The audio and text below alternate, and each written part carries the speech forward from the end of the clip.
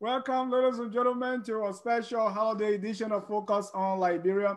On this Memorial Day, we're going to be discussing the CPP framework. That's the Collaborating Political Parties of Liberia. We're going to do a deep dive in the CPP framework, and who can do it better than Mr. Ansony Sieh, the guy from the Hour of Politics. Mr. Sieh. Mr. Jai, thank you. And thank you that we are doing this. I'm happy to be here. The other day, my daughter was asking me, you're always happy to be here. I mean, what would you rather do? Not be happy? You should be happy. Hey, folks, thank you for joining us here at Focus on Liberia. Yes, I am Ansony Sieh, and we are looking deeper into the CPP framework, and we want you to gladly join us here. And also do us a favor by hitting that share button for us so that we all can be able to take a deeper look at the CPP framework. As you well know, the CPP has been around for a little over 2 years now, and they have been talking about this possibility of reaching an agreement that will bind them together as a single political unit. They have finally done that, but many people have concerns about the language in the document. And so we thought to give you all the opportunity to join us as we take a deeper look at the framework. Is it a good document? Are there issues that you can't swallow? Why are others making noise about, others having serious concerns about it? So we want to look at all these issues so that we can understand what kind of document is it. We want to know what type of document actually it is. It's an alliance, as they pull it. So we'll be looking at all that. What's the reason for this document? We will be looking at who are the members of the Collaborating Political Party, all the things that constitute you being a member. And we'll be looking at membership. We'll be looking at the structure of the document. We'll be looking at the roles and functions. And the most important one that everybody talking about, well, people try to throw words around saying, oh, they're just dividing job. It's actually a process through which they can decide their candidates. And if they should win elections, the process they will go through to decide how somebody become Minister X, Y, and Z. We will be looking at all that. So folks, we are happy to be here. Mr. Jai is ready, and he and I will be going into this document. Mr. Jai, I'm ready. I am ready. And even though we are smart guys here at Focus on Liberia, but we don't know it all, we're going to open our phone lines very, very soon so that you can join us as we take a deeper look at this document. We're going to be breaking things down, and we want to get your input. So it is a document that was put forth by the Collaborating Political Parties. So let's first look at what really is this document. If you look at the document, they call it the Collaborative Framework Document. So is it something that is like a party manifesto? Is it something that is like a constitution? Is it something like a foundational document like that of the Declaration of Independence? What is it? And what does it try to accomplish? But first, let's start with this kind of document.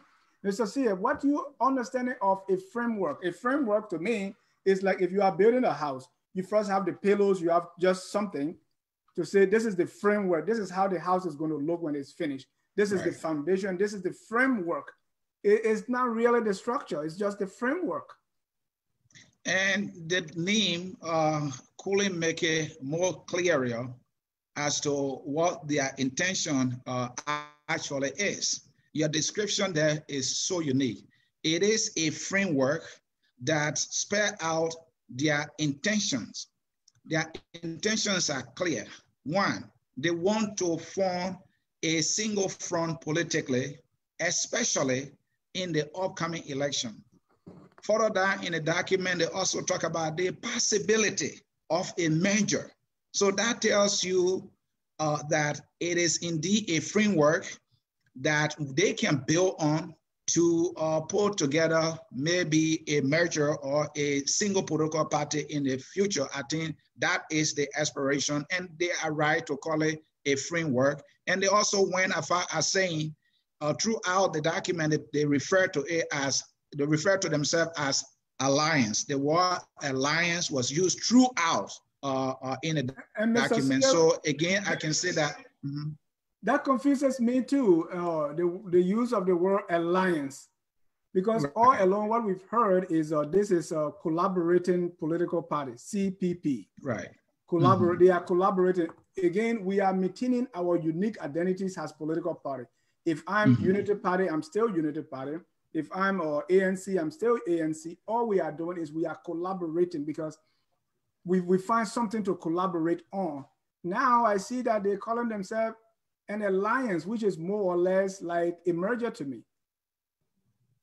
And they use the word alliance so often in the document that one gets the impression that they already have an alliance.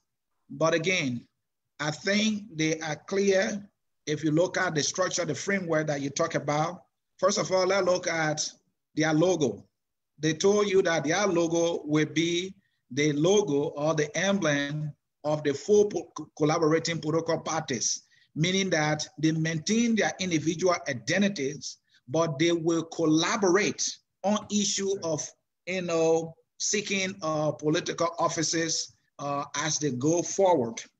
Now, one thing they said in the very start of the document that I want to bring your attention to is this. They said that recognizing that there is strength in unity and oneness of purpose. Why do I read that? These political institutions have heard from many voters, and I myself have that same concern and cry that why these too many parties? If you look at their manifestos, you will find out that they are all saying pretty much the same thing. So why not they come together, and form a single unit politically to participate in political activities? So again, to conclude, yes, it is a framework intended to cement a formidable alliance in the future, and that's why they use the word merger in there. That's my understanding. I'm not interpreting them for them, but that's my understanding. So this document is a document of a group that is in transition. They're saying eventually we're going to merge, but in the meantime, this is how we're going to operate. Right. So, and that's what confuses me. So I was thinking that I wonder they have really settled what is it that they want to do. Is it that they want to form an alliance? They want to merge and do this? Or is it that they are still maintaining their distinct political parties, but they are only collaborating? Because you can even collaborate on one thing or two things. But as I went through the document, I saw that it's more than collaborating now. Because even before you issue a position statement or you respond to some policy issue, you have to consult somebody. Unless they are not able to respond within 24 hours, that's the only time you can come up to make that statement. So it's more than collaboration. They are calling it alliance. And I think this group, CPP, should decide really what they want to be. I remember a story about this, the boy who bought his dog. Anytime he looked, when they were coming home, then the dog would turn to cat. When he said, oh, daddy, there are cat in there. When the daddy goes there, then his dog. After 3 or 4 trials, the daddy went there and said, look, if you want to be dog, be dog. If you want to be cat, be cat. So I think that the CPP should decide if they want to merge as an alliance or if they still want to maintain their distinct identity and collaborate on certain issues. And that's perfectly fine. But they need to make that determination of who they are. I think there's some identity issue right there. Mr. Jai, I think from the signing of the document, my understanding is that they have reached that point of being an alliance because they have agreed on a document. So they have moved away from all their leaders do. They have moved away. I think they passed that stage. I think they have passed that stage. But they said they are using both interchangeably. So I'm not sure if they are still collaborating or they have formed an alliance. Mr. Jai, at this stage, I follow the leaders speaking throughout when they were trying to craft this framework. And all along, they talk about they signing a framework that will be able to bind them together as collaborating political parties. They express that just by saying we are collaborating is more like a gentleman agreement and it might not be binding on anybody. What we saw is that in past elections, instead of they feeling a single candidate, we saw that sometimes 2 of the 3 parties will put a candidate each, and that's really hurt them in the past. And so the reason that happened, according to them, is that because they were operating individually or individual political parties. But if they signed, or then they were saying until they signed an agreement binding them together as collaborating political party, each party at the time was free to field a candidate. But now that they have signed it, they now have a legitimate collaboration, in my opinion, that is legal. And that's why they spell out how they will even go as far as deciding their candidates to run for elective position. Now, to the other point of alliance, where you said that is a little confusing, are they actually an alliance? But throughout the document, they continue to say alliance, alliance. That is something maybe we have to ask them for them to explain, because you say you are putting a framework together that will bind you together legally as a collaborating political party legally. And now that you have done that, you continue to use the word alliance, alliance. So does it mean that you are an alliance now because it is signed? They need to answer that one. I can't read into that one. So CPP, if you want to be cat, be cat. If you want to be a dog, be dog. Now, they call it the final framework, the final collaborative framework document. Mm-hmm. So that's the type. Let's go to the reason for coming together, and we can go into the document, because this is a collaborating document, a framework, and we want to look at the reason. Why is it that these parties, 4 political parties, are coming together? What is it that we want to do? And ladies and gentlemen, if you are just joining us, this is a special holiday edition of Focus on Liberia. We are taking a deep dive into the CPP framework. That's the collaborative framework document of the collaborating political parties, also known as an alliance. So let's see the reason. If someone was to ask why these people are coming together, what the reason will be. Let's look at the document. Mr. Sieh, read that portion. And which one? The objectives? Objectives, yeah. Okay, honor objective, and objective is honor Article 4. And they use the word alliance that you and I have a little seeking more understanding on. The alliance shall have the following objective. So now, before I read further, they have established here that they are an alliance, because they are saying the alliance shall have the following objective: to present a single presidential ticket and or legislative candidates for all elections leading up to and including 2023 general and presidential elections. So that is one of, let's stop there. Let's stop there. And you know, when you are naming things, maybe whether you like it or not, you put them in order of priorities. Right. I think that's what they are trying to establish here. So number one objective for this group to come together is to present a single presidential ticket and all legislative candidates for all elections, meaning they can present a single presidential ticket, or they present legislative candidates, meaning if that's just a by-elections or midterm elections, they will present single legislative candidate. If that's presidential election, they will present a single presidential candidate. That's paramount. Right. I have a problem with that, Mr. Sieh. What is your problem? Yeah, here is my problem. If that is your goal, okay, I think every time you come together, there is a problem that you are trying to solve. Liberia is a country, and we are all been complaining of our leaders. And even now, the political parties are very vocal in criticizing this leader, Mr. Weah, on XYZ, on all the lapses in government and things they're doing. Now, you are telling us the reason for which you are coming together is justify a single presidential candidate. That's your key reason. So regardless of who you give us, the goal they had is file a single ticket, case closed. I want to see more of what you're going to do to move the country forward. I think a group will come together because of shared goals. You have 4 political parties and you all want the same thing for the country. What is it that you want for the country for which you come together?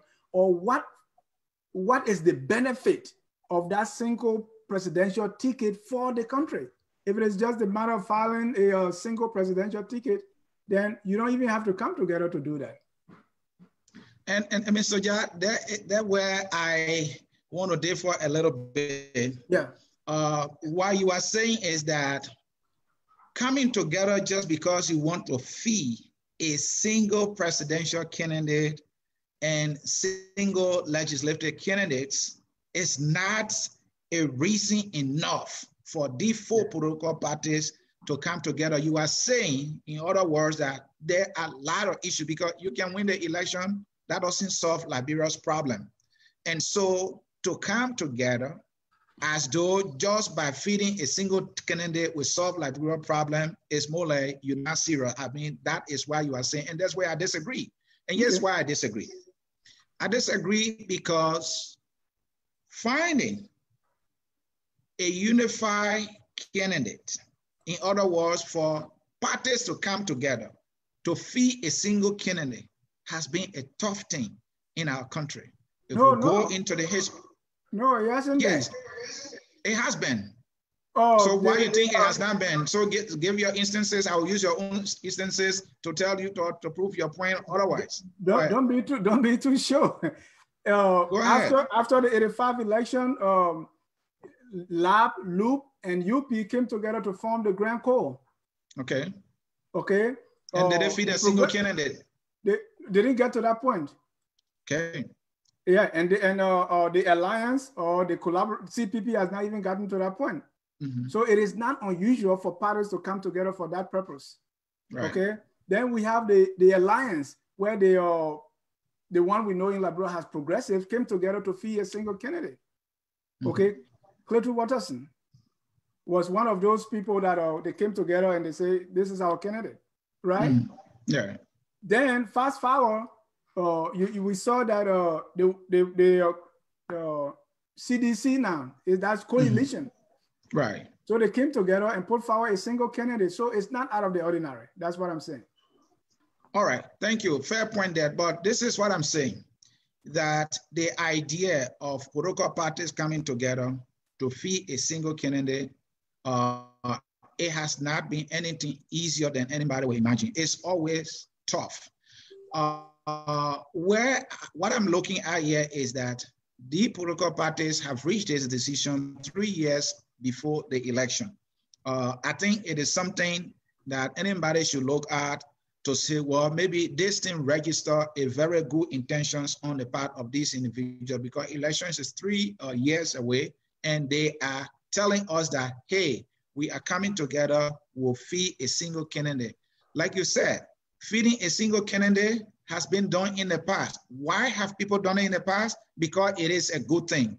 Because we understand in Liberia that every time there's a presidential election, we'll have up to 21% on the ballot, sometimes 22. That alone confuses the very voters we know who don't have the basic understanding. I mean, not to be disparaging of them. It can confuse anybody, especially for our brothers and sisters who cannot read. It becomes difficult for them to decide who they want. So for them to have reached this decision 3 years prior to the election, making their intention known that this is what we want to do, and let me make it clear, that is not their only intention here. So I think it is something that we should see as a very good intention being expressed by them. Intentions alone are not enough. Okay, so the intention here is coming together to feed a candidate. You know, to me, that doesn't solve our problem. We can have even the whole country coming together to feed a single candidate. It still doesn't address the myriad of issues that the country faces. So the first attempt here is not to solve the problem. The first attempt here is to satisfy their own political quest. Mr. Jah, I don't see it that way, and please allow me to interject quickly. Sure. You earlier defined framework quite cleverly. You look at framework, look at framework of the house is just the structure. That is not the house. The house will have to be built. The house must be solidified with all the materials needed in order for us to have a house. These people are telling you in order for us to work, we need a framework to work with. So now that they have reached an agreement on this framework, my belief, my understanding is that— Let me stop you. The issue for which they are coming together to work. Right. The reason, the purpose. Yeah. What is driving this thing for them to come together to build this house is because they want to free a single candidate. That is not the only reason. That is one of the primary reasons, and I agree. That's primary. That's the primary reason. Okay, I have to ask them, but all I can say is that yes, that is one of the core reasons they are coming together, and I think they are right to make it a core reason. Let me think of a way that I can put it if I'm writing this. Okay. Right. Okay. That in order to address the issues that the country faces, then I'll go ahead and list them. And we realize that if we are divided, we cannot win to be able to solve those problems. I want to see you injected in there that the underlying motive of you coming together is to do something. And because you cannot achieve this doing it alone, that's why you are coming together to do it together. Mr. Jah. Right? So if you tell me, if you put the country first, because I'm out of the CPP, I'm out of there, but I want to see what can drive me or what can make me to think, oh, okay, these people have now found the solution. Because a lot of time we are put the solutions in the hands of presidents. You know, that as long as we have a president, our issues are addressed. Go ahead. You try to interject. I don't want to be like one of our.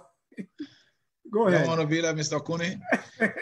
Yeah, what I wanted to say, Mr. Jah, is that these people, they are not telling you this framework is to solve Liberia's problem. The framework is addressing the problem of political parties not being able to come together to agree on the process. That is not an issue of feeding Canada. It is an issue. It has been an issue from day one. Mr. Jah, don't say it's not an issue. It has been an issue. All right. So the CDC, the coalition of democratic change, coalition for what do you call them?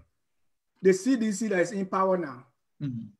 They form one unit. They put forward single candidate, and that candidate won. Has our problem been addressed?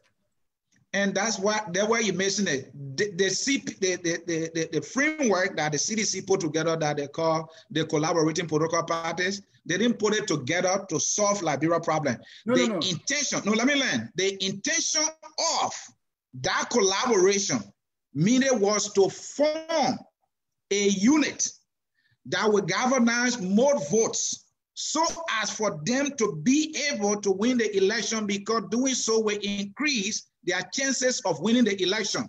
That is it. It is different from, okay, how do we solve all the multiple problems that we have in the country? And the why you're missing is you want these people to include in their framework how they will solve all the problems in Liberia. And they are telling you, they are telling us, this is about all coming together to participate in the political process. And this is not about governance for the most part. Exactly. And I agree. If you say, okay, we really don't care how the country is run. No, they're not saying they don't care. No. I'm coming. Okay. All we want to do here is to be able to come together and win an election. This is our primary objective. If that is it, we have had people coming together to win election all the time. Right. That's not going to move me to want to be part of you.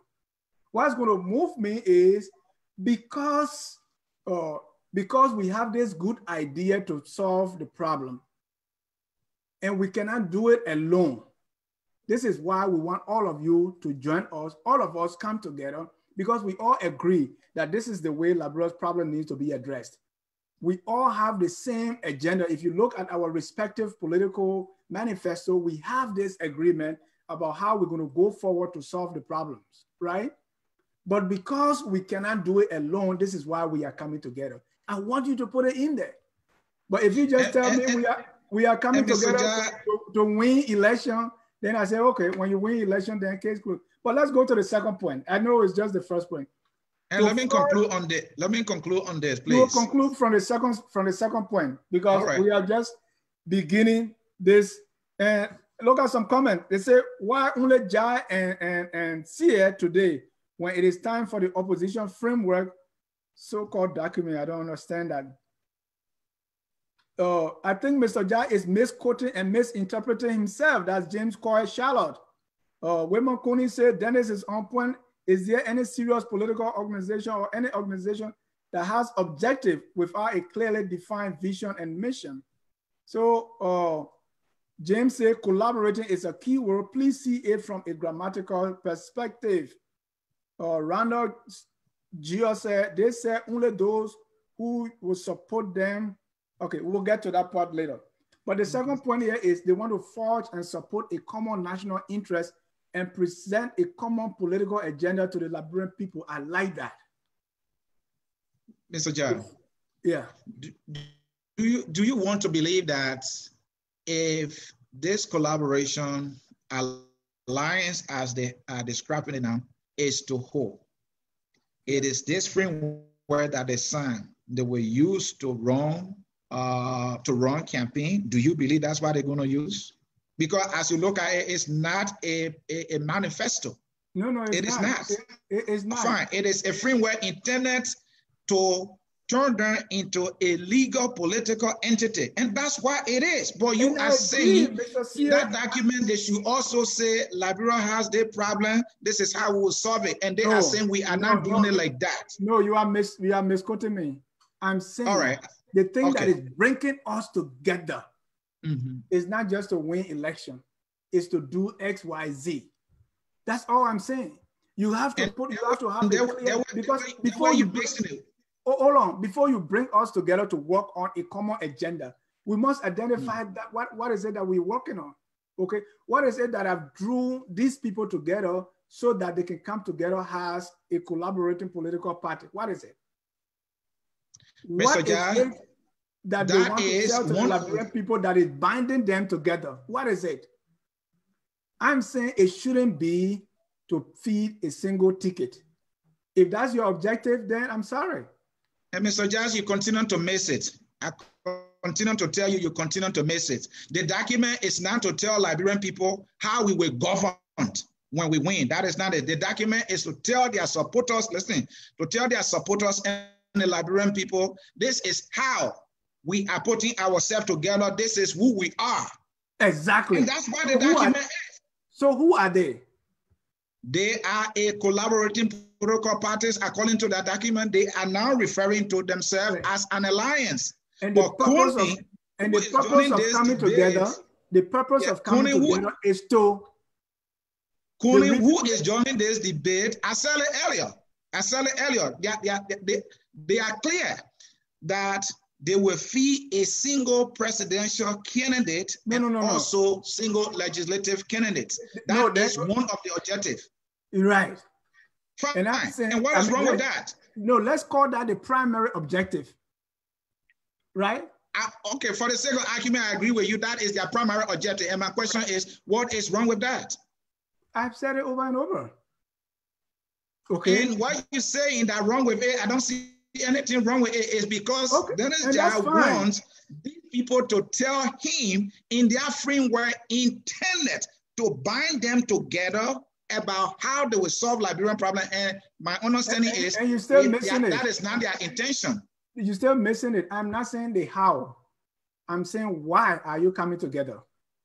They are coming together because they want to feed a single. They want to go into the election as a political unit. And somewhere in the document, if you look at their motto, they say stronger together. That says it all, that they want to come together to participate in the political process. That is the goal. And it is clear, and it is a very good reason. It might not be enough for Dennis Jai, who is worried about Liberia problems and want to see somebody coming to say, hey, I have that manja one. But let us do this. Now that they have signed this, let's give them some time and see, hey, What are you going to do now? Now that you are an institution wanting political power, what are you going to do? Then I will join Dennis Jar to hold these guys by their boots and say, hey, tell us how you're going to govern. Mr. Sieh, I have been part of starting institution.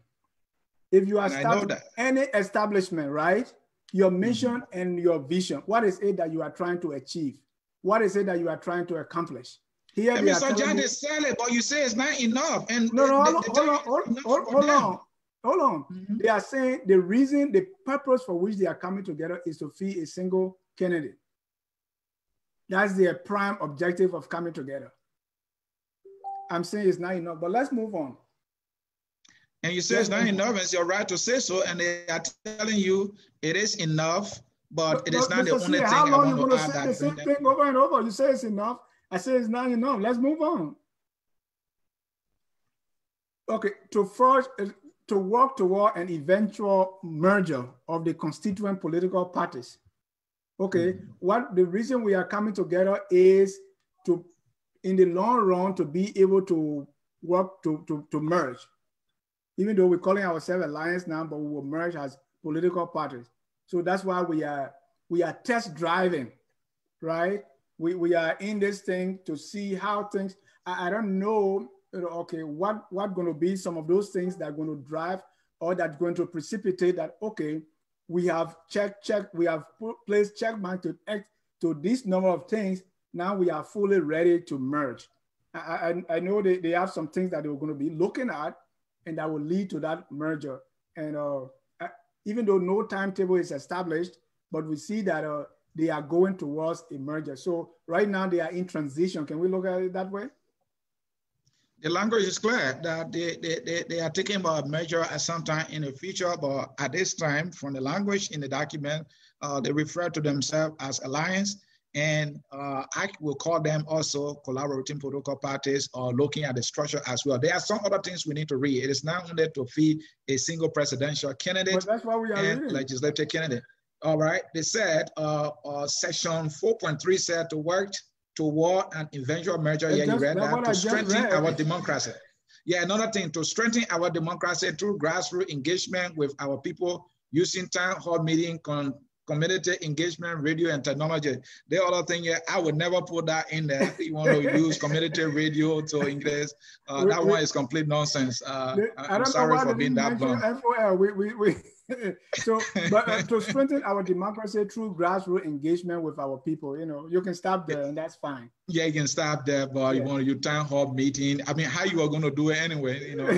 Anyway, that's why they decided to say 4.5, which I think they should cross that out to reduce the number of political parties to an affordable number. I don't know what an affordable number is. That doesn't make sense. They should take that out. It makes sense, Mr. Jad, and let me say why it makes sense. This is my problem. This is my problem because we always nibble at the edges. Before you try to solve a problem, you must do your own root cause analysis. They are saying the issue Liberia is where it is because the political parties are plenty. So let's reduce them. What is that? You don't see it? Our problem has nothing to, you can have 2 billion parties. If people are corrupt, is it big? Come on. You merge four parties. Don't dismiss the fact that too many political parties in Liberia is a problem. It is a problem. And if they are saying that, look, the fact that we intend to go into a merger, if we should have achieved that, will also mean that the political parties in Liberia will be reduced automatically by 3. And that is something that they want to achieve. I think it's something. That's why it doesn't make sense. So when the 3 of you merge now, that means you're going to put a stranglehold on other parties coming together to carry the number up to 30. Is that what you're saying? That's why they will reduce it by 3 because they are 4. If they turn to 1, they reduce the political parties in Liberia by 3, and that is go. And then 5 more parties are formed next month. So how can so that means still the parties are reduced by 3, even though 5 more parties, because if they not come, yeah, Mr. John, I'm saying if they reduce it by 3 and 5 more formed after that, if they have not reduced it by 3, the 5 added to the 3 would be 8 plus the existing number. That's another number. So that is a point. For you, you see it as something very trivial, but they are telling you this is our intention and we should respect that. It is not trivial. It doesn't make sense. It doesn't solve any problem. It doesn't do anything. Okay. There are other parties there are other political parties that either they go bankrupt and they are not able, and so they reduce. So reducing political parties because you merge doesn't do anything. Again, if you still want, maybe you can open it up and get maybe 19 or 18 of those parties merged, so you can have 3 parties. What does it do? I don't see it. But so what would Dennis Jab propose with this, numerous political party in Liberia that I believe makes no sense, looking at our country and the population? What would you propose as a solution? Sieh, that's politics. That's election. You can tell somebody don't be your party. You can as long as things are transparent, as long as we have free and fair election, people can have 2 billion parties. That's their business. These things. Are you encouraging that people can have as many parties as they want? It's not a problem at all. What fish I gotta fry in that? Form your party. No, it's not about you having fish to fry in it. It's whether or not you understand that is a problem to have that many parties. No, it's not a problem at all. It's not a problem. It's not a problem. Go and let your mind, your father vote for you. If that's the political party you want, it's on you. We have to be able to form a structure. We need a process that is very transparent. Now, if the requirement to form a political party is maybe you have 200 signatures or 2,000, registered voters to be, let's make sure that the people they are bringing are actual human beings. Don't corrupt the system and so people just sit in their living room and write names. As long as there is an established, process through which those people can become political parties, and that process is fair, transparent, let's go ahead and have parties. Too many political parties in Liberia is a problem. Any effort by any group, by anybody to reduce it even by just one. What is the problem it poses? What's the problem? All right, thank you. I mean, I'm glad that you gave me the opportunity to speak about, too many parties being in our country. Because of too many parties in our country tend to spend too much money on elections. Because you can't tell me that you will, if you were printing a ballot of 2 candidates in a national election, it will be the same cost. If you were printing a ballot or 22 candidates, it will not be the same cost. That money we're talking about. So let's assume the person who doing the printing is telling you, so if the ballot will have 2 candidates on it, it will be $1. But if you have 20 candidates, it will be $20. That's a lot of money. And you multiply that by 2 million votes, that's a lot of money. That is a problem. Any dollar we can save right now, it is important that we save that dollar and use it for something very important. So, Mr. Jai, let us not dismiss that having too many parties in our country is a problem. Let me tell you how you can save money. Because every year you do election, it's because you don't have this thing in computer. I have proposed this. The people have all these institutions. They are not trying to find a way to solve problem or to cut the cost. So you are thinking, oh, let's have just 2 parties so we will not spend more. There are other things that you can do to cut that down. Every time. Why are some of those things? Technology. Get your ideas. Technology. Okay. Technology is not free. Technology is more expensive than you think. Of course. Mm-hmm. That's why I don't want to solve a problem. I don't want to this Band-Aid solution. You put in Band-Aid to it. Oh no, $10 expensive. So let's have 2, so we can have 2. Or let's have 2 candidates so we can have 2. Just 2. And that is just one example. I can give you as many as 5. It's a Band-Aid solution. You can do more to solve that problem. Census. Every year, when was the last time you saw people coming around to check, to take census here? Okay, there are a lot of things that you can do that we can achieve through the use of technology that we have proposed before that, but that's another story. But that's another topic, Mr. John. Let me progress. Let me progress here. All right, so where do we go? To ensure gender equality in public service. Another thing that I think, Mr. Sieh, my problem here, I don't want to nitpick things here and there. Mr. Jah, that is the essence of what we're doing here. We are taking a deeper look at the document. Yeah, but what I want people to realize here and want people to do in Liberia is, let's take a step back. All right. And do a critical analysis of our issues. And then we see how we move forward. Okay? What is it? What is the problem that we are trying to solve? You know, just like the basic why question, so as to arrive at the root. And then you solve the problem at the root. If that problem is solved at the root, you don't see it resurfacing. You know, oh, we want to ensure gender equality in public service. So this other party here, anytime you select somebody, bring woman, then this other person bring girl, the other person bring boy. Mr. Jah, what you're doing there, what you're doing there is that, because that just men were, so it doesn't mean anything.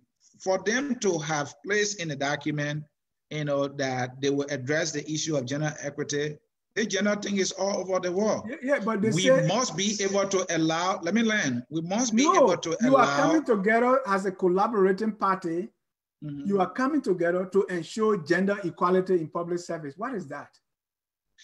It is a good thing. Everybody does it because it is important, Mr. Jah, so they need to talk about it. I guarantee you, if these people have not said anything about gender in the document, my sense is that some people will say, oh, they didn't say anything about gender in the document. You want to dismiss gender equity. They are telling you in everything they do. Yep, the way you try to trash this as they doesn't solve any problem. So if it doesn't solve any problem on the issue of, you know, inclusiveness, including women into the political process, then what is that will solve the issue of gender?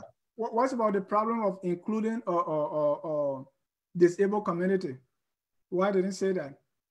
Or we are coming together to ensure that's what I'm saying. You are pointing out the issue of disabled community not being mentioned in the document. Had they not mentioned gender equity, you would nitpick it. But that's my point. You don't start listing this thing one by one. Oh, we are coming together to make sure that gender equality. So, Mr. Jah, you see what you're doing? You had a problem earlier that they did not put in the document how they would tackle the problems in the country. I'm right here, you are misquoting me. I'm not saying how they will tackle the problem.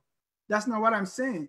I'm saying the purpose of coming together should not be just to feed Kennedy. And then why it's supposed to be? It's supposed to be to solve a problem. And that's what I just said. You say I'm misquoting you. No, you say how they will solve it. I'm not saying you should identify what you are going to do. You are saying, I'm not saying you must stick to us how you're going to solve it. How is that different, Mr. Jah? Did I misquote you? How is that different? You misquoted me. You misquoted me. I'm saying when you come together has a purpose. The purpose should be stated. Your purpose here is to feed Kennedy. I'm saying no, it shouldn't be that. If it is just to feed Kennedy, that doesn't address any issue. But let's go to the gender. So if you start listing now, Mr. Jah, I'm in my disagreement that I did not misquote you. You said clearly they must identify solid reason that address the challenges of the country in the document. No. It is the same as telling you how. It is the same as telling you how. Is the same as how? Yes. No. How you will do it? I will put my 1 foot this place. I will do this. I will do that. It's not a how. I'm saying, Mr. Jah, that is the how, but maybe you're not understanding that way. How can that be how? Because if I write something, we have a problem here. The steps you're going to take to solve the problem. Okay, the steps that you are going to take to solve the problem. That's the how. But I'm saying why? Why is it that you are coming together? I will leave it there. I will leave it there. That makes progress. Then, okay. So that's on the reason for coming together. We have some disagreement there. Let's go to the next thing. Let's leave this membership thing. No, we'll come to membership. Let's see who are these people, the collaborating political party. What's the identity there? You know, so the way they identify themselves. These are 4 political parties coming together to form this alliance or to work towards this merger. 4 parties. I wonder what's the essence of the number being 4? I wonder because those who emerged, for the lack of a better word, superior in the last election, is this the framework, or who are these people? Who are these political parties coming together? What established them? How were they identified to say, okay, let us merge? Is it something that is open to anybody to come and be a part? Because there have been 4 political parties for like 4 years now. So if I may ask, who are these parties? What would you say?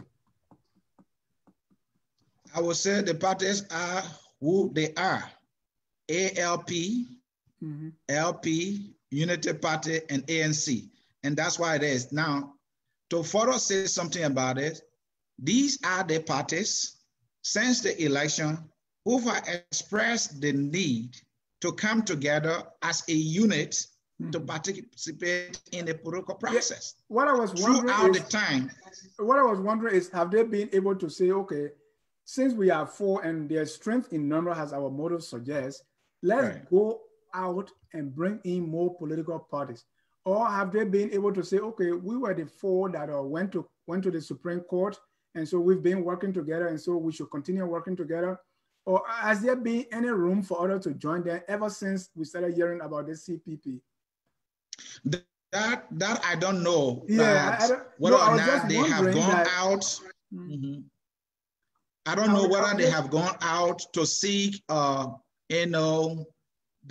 willingness of other political parties to join them. That I don't know. But what I agree with is it is their right as 4 political parties to decide that. Definitely, it's their right. Yeah, it's their right to decide that, look, sometimes when you have too many people, there tend to be too many conflicts. And maybe we had a common pain politically in the past. So maybe we share that same pain. Now we share the same aspiration.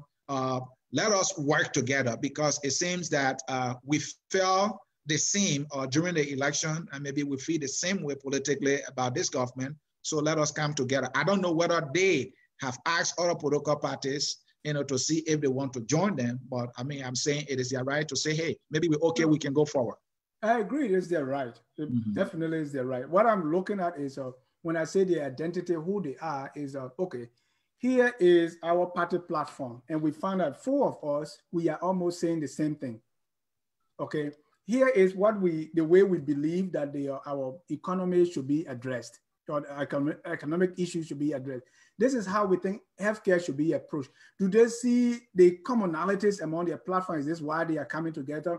Or they feel that they emerged at the top, or they have more money, or because they were facing the same issues?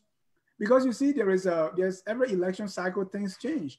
So we saw that TWP of yesterday, that was the strongest political party, is not today. NDPL, NPP, and you name it. Okay, and Unity Party is still trying to be gasping for air after the Unity Party-led government is over. So if you emerge top at the end of one election cycle, and you think you are the only, big boys and girls in town, and so you should come together, and other people are, less, I don't want to say less important, but they are of less value.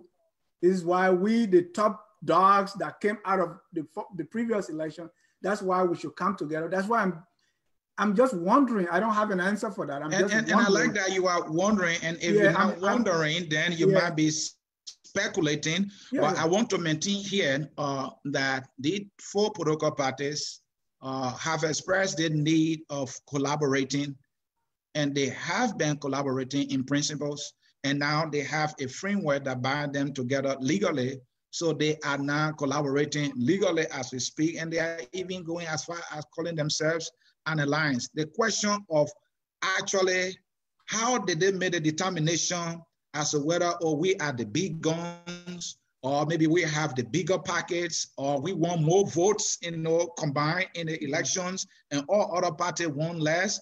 I don't think that is the issue for the most part, because if you look at Prince Johnson, I believe, won more votes than Alexander Cummings. All right, so I don't think it's on that basis. There are many factors they took in. They took many factors into consideration. You know, so yeah, but we don't know those it is there.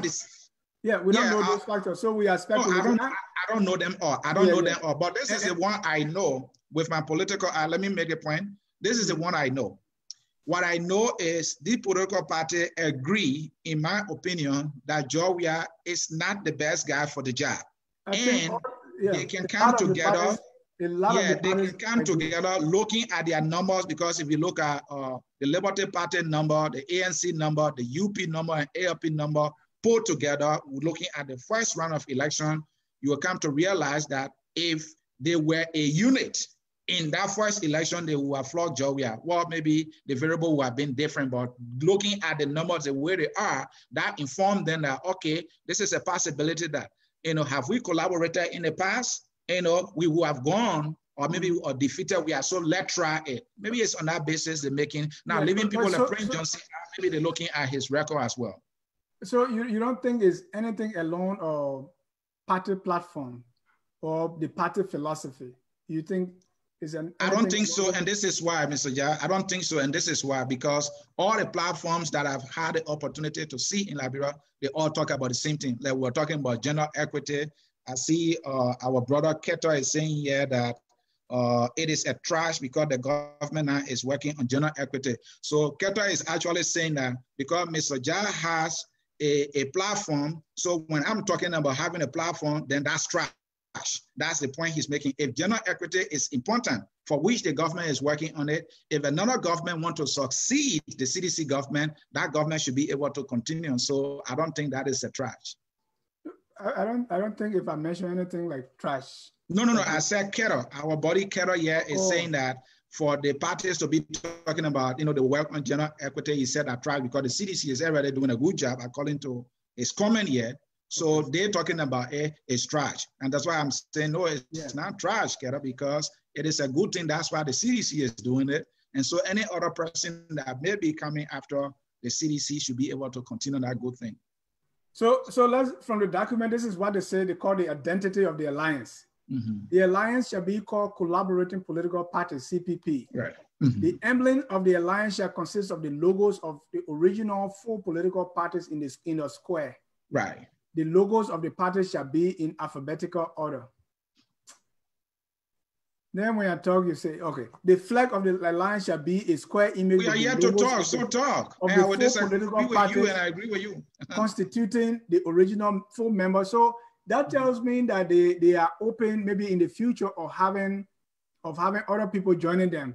But in the meantime, they are going to have their logos to represent. So if you come later, maybe we'll add your logo there, or maybe we'll go without your logo. I don't know. But this is what they call their identity. I think identity should be a little more than that again. No, Mr. Jah, it does not have to be. Once defines how they want to be identified. I want to be identified Ansony Sieh in a coat suit today for this particular show. That is my right. The political parties coming together, they had their emblem. And I may be right with you, partly. They could say, okay, since we are coming as a unit, let's decide what emblem we can use as a unit. But it is also their right to say, well, in order not to confuse our people and not try to suggest anything new to them, and, you know, let's just use our emblem and make it very simple. Now, to the point that, are they suggesting that if another party should decide to join them, they will follow the same pattern? My smart answer would be yes, because that is the pattern now they have established. Folk came together, maintain their party emblems as the emblem for the collaborating political party. So if any other person come in, I don't think they're going to change it. They will add that person flair. And that's why you're saying, well, then it would be ridiculous. But again, that is their right to do so. I don't think they're going to add that. And that's why they are stressing original. So just like the Liberian flag, you know, 3 colors representing the 3 original counties. Right. These guys are saying these are the 4 original members. And so our logo will remain that way. If you come, maybe we can put your logo somewhere, but that's it. But again, coming to identity, anytime we use anything outward has the identity, when we take that off, then we no longer that person. So I want our identity to be little more than what you are made of, than what it is on you. You know, our logo, our symbol, our this, that's our identity. I wanted something a little more intrinsic, but that's just me because. So why would be that little more intrinsic that then I would love to see? Unless you don't call it identity, but if you want to call it identity, then I want to be something that is inside, not necessarily in addition, not necessarily outside.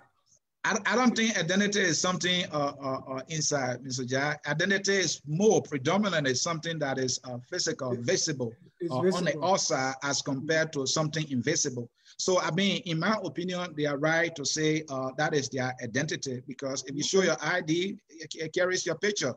If Dennis Jack appears here today, I know the guy, I work with the guy, I say, oh, that Dennis there. Even your voice, I can identify with it, even though I don't see your voice, but you know, from the sound of it. Now you come into what I'm saying. Well, I said predominantly physical. Oh, okay. I said predominantly physical. You were saying you want a little more intrinsic. Okay, that's okay. You know, it's just style. You know, they can have their identity. I don't have a problem. And ladies and gentlemen, if you are just joining us, we want you to participate in this. We're going to be posting the number. You know our numbers already. So call that number. We're going to be, and we're going to invite you. I'm seeing comments already. Let me read. Yeah, let's read some comments. Yeah. Yeah, you already read from Wilton. Yeah. So Richard Clinton said, Mr. Jad, did you say the CPP strength in numbers? That's their logo. It says strength in numbers. He said the guys are fighting among themselves to formulate a framework document. I don't think they are fighting.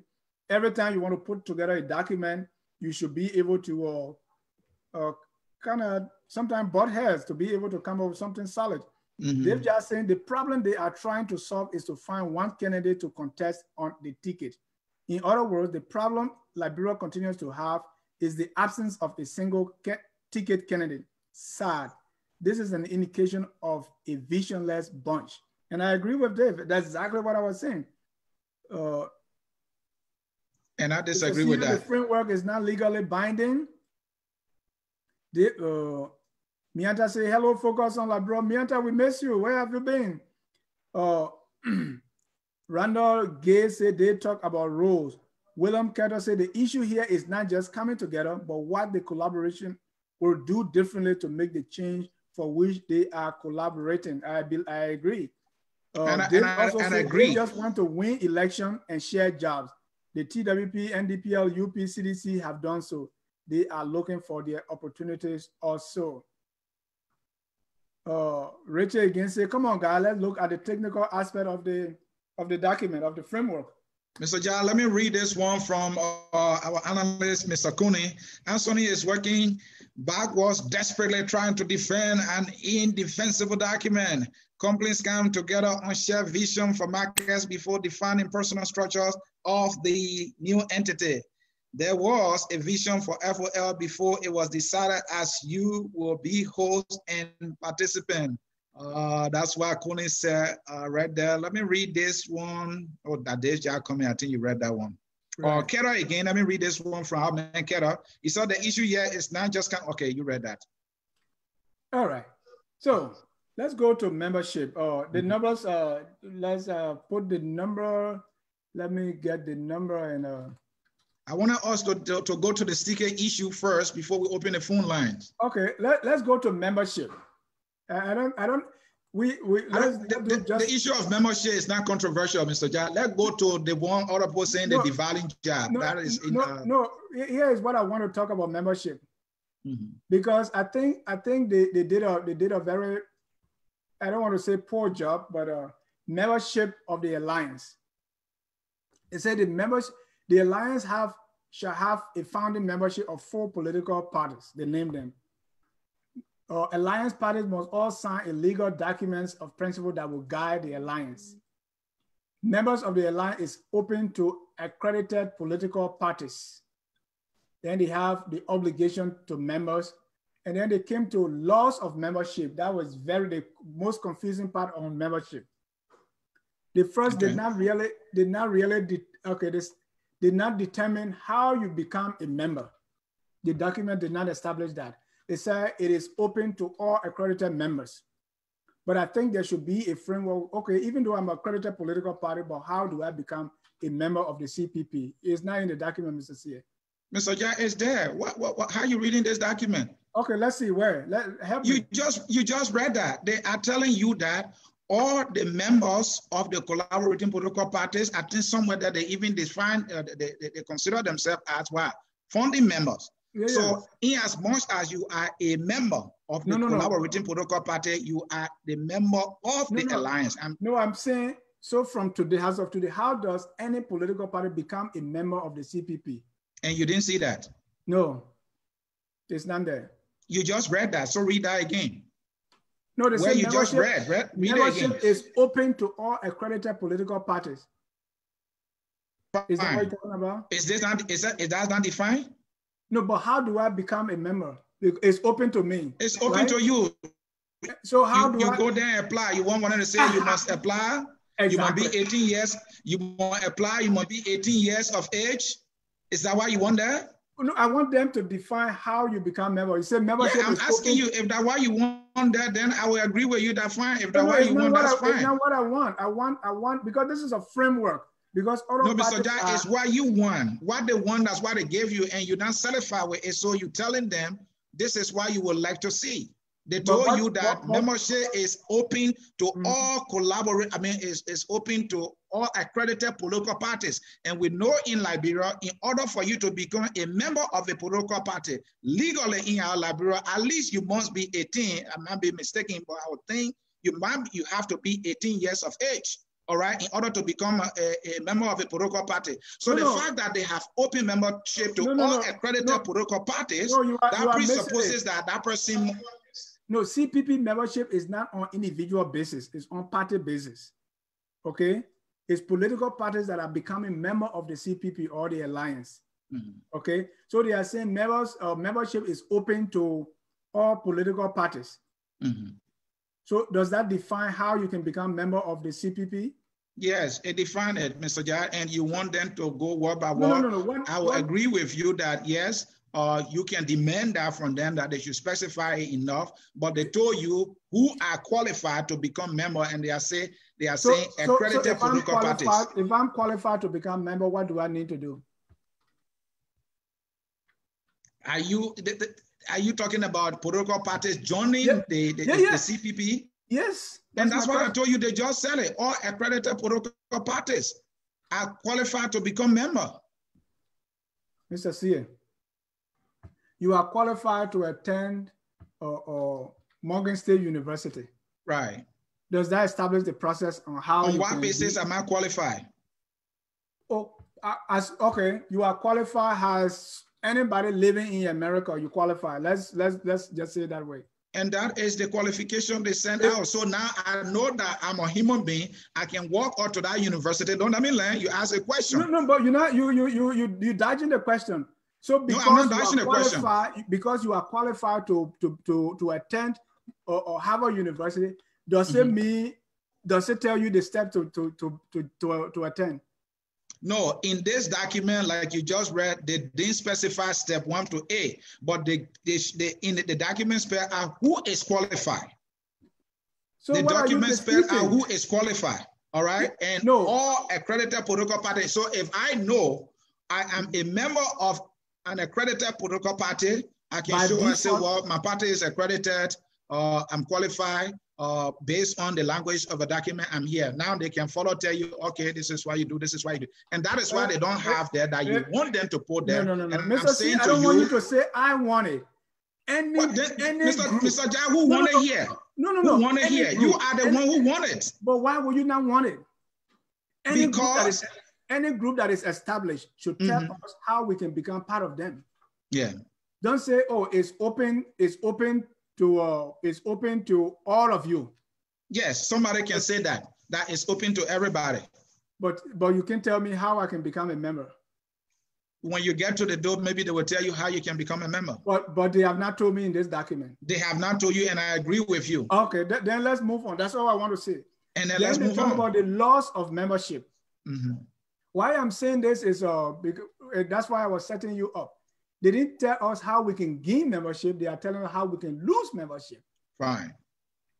And that's what Liberian politics have become for so long. They don't tell you what they are for. They only tell you what they are against. They don't tell you how you can gain, even in the church, they don't tell you how you can gain salvation. They don't tell you how you can go to heaven, but they always stress how you can go to hell. That's a problem. So laws of membership, and an alliance member may lose his or her membership when 5.1, when a political party resigns from the alliance for cause or is dissolved by the National Election Commission. You see what they said? That's auto. So it means you can lose your membership when you resign or when NEC dissolve you. Then that's when it comes to, they have further explanation down. No, further explanation now is the causes. So they did a very poor job on this loss of membership, because they said the only way you will lose membership, they didn't talk about how they're going to even take you from there, right? They said the only way you will lose membership is if that political party resigns from the alliance or if it is dissolved. Then when they say causes, in other words, causes for loss of membership shall not be limited to. So why you separate the two? And then they talk about inaction, they talk about all the other things. Go back and read that part again. I think it's poorly written. You're talking about what part? 5, the whole loss of membership thing. All right. Yeah, they say you will lose your membership because one section says 5.5.1. You will lose your membership when a political party, you resign or you this, you that. So under that now, they should also state that you can lose it when you are expelled, you can lose it when you are this, when you are that, all that in one section. But if they came to another section and say the cost for losing shall not be limited to inaction, the party is consistently malign, consistent violation of the agreement. But I don't want to go too much into it, but really when you get home, it's not properly written. It needs to be. Yeah, it's not properly written, and they do need to do a better job there. And myself too, I don't have better understanding of that, so I can't give. But what I can say is that they can do a much better job. And I want to agree with you too on the issue of how one can be a member instead of just stating all accredited political parties, can join it. Is not enough. They need to give the specifics as to the process, step 1, 2, 3. I'd agree with you on that. But I also want to maintain the argument that the fact that they said accredited political parties can join, I'm sure when you go there, they will be able to spell out the steps further. But I agree that they needed to put that in there. You should put it there. Okay, and you don't want us to do with the structure, because another confusing part here is the structure. Let's go to the structure. It's a very important one. Yeah, and that's a part that, because when I see the structure, I want to see, and throughout the document, another problem I have is it does not have a logical flow. So it's like they are going here and there, here and there. Maybe I'm putting on, I'm putting too much burden, and certain things that were not spelled out. Okay, let's go to the structure. Okay, the governance structure. They start with the National Assembly of the Alliance. So you talk about the National Assembly shall be the highest decision-making body of the Alliance and shall be composed of equal number of delegates chosen by the Alliance, and it goes through to list. So the National Assembly, then they say the delegates shall be the following. And they say the National Assembly shall meet. The National Assembly, what I don't see there is if I'm not mistaken, is the power of the National Assembly. The power of the National Assembly. The National Assembly of the Alliance shall meet within every 3 years to, what is that word? Let me see. Coincide with midterm, I think that's the word, to coincide with midterm senatorial and presidential election, provided that the holding of any such convention shall conform and comply with the timetable and deadline for the election and the submission for presidential and legislative candidates set by the National Election Commission of Liberia. And then they go further by saying chairperson of the National Assembly of the Alliance. The presiding officer of the National Assembly shall be the incumbent rating chairperson of the National Advisory Council. Right. I really don't like this part of it. I will recommend that they do. Where they did a better job, in my opinion, in this document, Mr. Jah, is the issue of delegates. Right. Yeah, that delegate something is good, but they didn't define the function. So as you read the document further down, somewhere they will slip in something on the National Assembly. Yeah. Right. Because, but if you are telling me these are the people, tell me what their role is. So from the National Assembly, if you come down and they talk about the National Advisory Council, again, what you will not see mainly identify will be what are they supposed to be doing? Well, here in section 6.2, Mr. Jah, in section 6.2, National Assembly Council, the National Advisory, the National Advisory Council of the Alliance shall consist of the following prominent members. The standard bearer. We know that. But what party are they supposed to be doing? Yeah, party chairperson, heads of the legislative caucuses of the alliance parties. And then what is their function? They say each party shall nominate a woman to the council, provided a party configuration as a per section, blah, blah, blah, does not include a woman. Now, I'm agreeing with you here is that they spell out these structures, National Advisory Council, but they didn't specify their core responsibility. The only good thing they did here is that they told you who are the person that are going to form the National Advisory Council.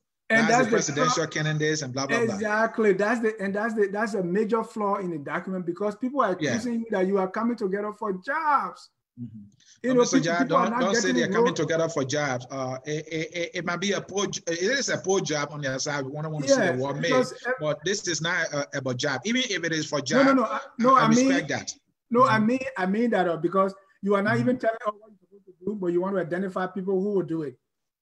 Yeah, so you are very much concerned with personnel. So because it's always about who in Liberia, who the person. We don't focus on what is it that we're supposed to be doing. That's my, and if you look at the structure, you will see a lot of that there. And then coming down, they talk about the National Executive Committee. Let me show you one thing they did. If you go through the budget, through the document, who is responsible for budget? At one point, they said the National Secretariat of the Alliance shall consist of, always they talk about people. Yeah.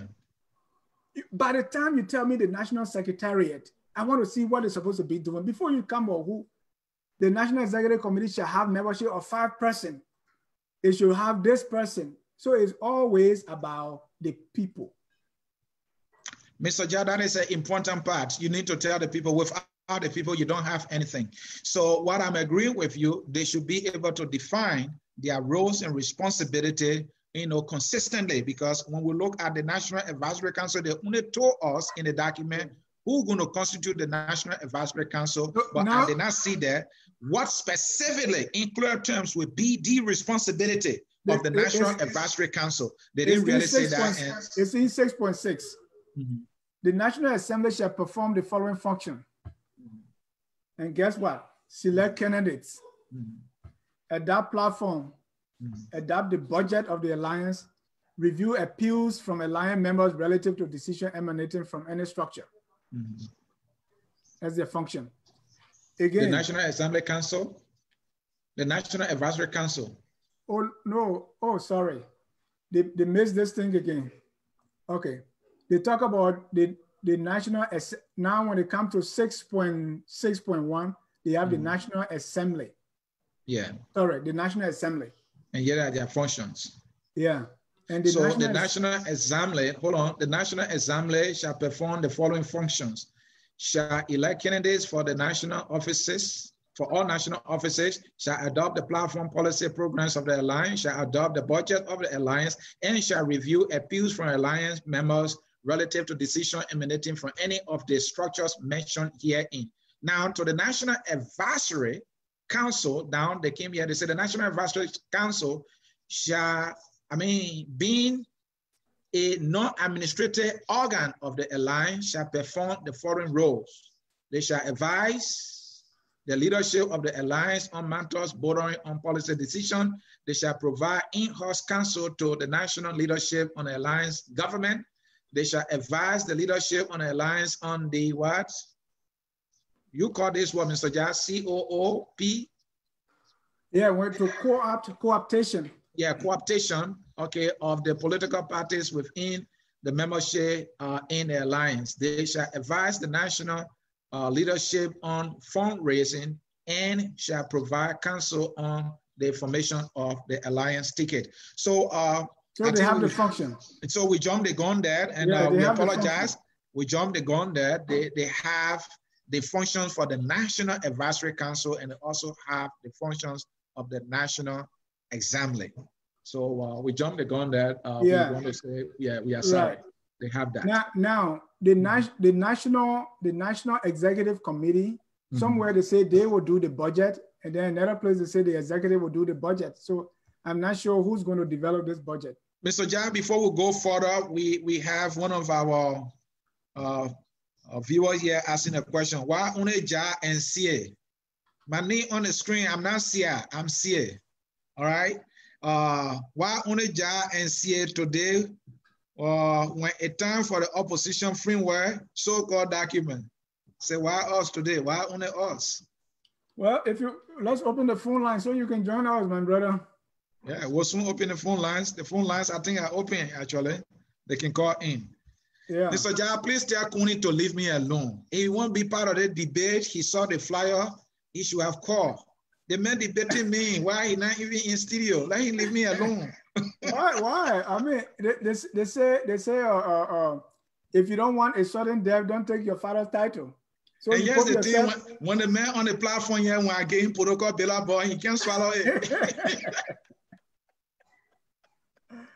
So, okay, you call it the sticky issue, but now as you go on, you will see that see that they will put something in there that was not mentioned before. So they kind of go back and forth. And then they introduce some new things. Like for instance, they have some group called the decision-making body. I don't know where I saw it, but if you go, I think the first time you see decision-making body is on 10.11.9. They say all recommendations from the constituent political parties shall be submitted to the decision-making body of the alliance, which shall ensure compliance with this framework. I looked through the document, I couldn't tell who's this decision-making body. So just something on the structure there. So what I saw throughout the document is sometimes they introduce something, and when you go up, it's not, you don't see the reference. So it's like they're going back and forth a lot. I think what they could have done is to maybe give the document to independent group that is not part of the CPP, maybe to review it, because there's too much back and forth, and so I couldn't see any logical flow. You know, it's like when I'm looking at something, I want to see from top to bottom. Well, I don't want you to tell me from top, then I come to the middle, then I go back to the top, I come to the bottom. That's what I see. But what next on the list? You want us to go to the top? What next is we just done with the structure, and then roles and function, we dealt with that too. So how to come up with elected officials and appointed positions. Right. And that's a big one. Kesali Dova says, Sieh and Jai, I am the CPP, will do a complete overhaul and proper editing of that framework document because the document is full of a whole of ambiguity. The time spent on that document and the composition of the educated people who helped put this framework document in place did a very poor job. That's Kesali Dova. Tony K. Davis said, this is a legal document. If you're not a lawyer, you won't understand. So let's call a lawyer. All right, Mr. Jai, let's go to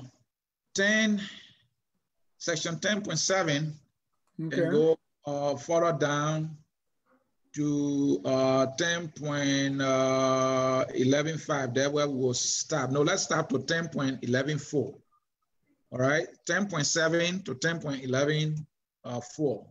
So that is balanced distribution of candidates.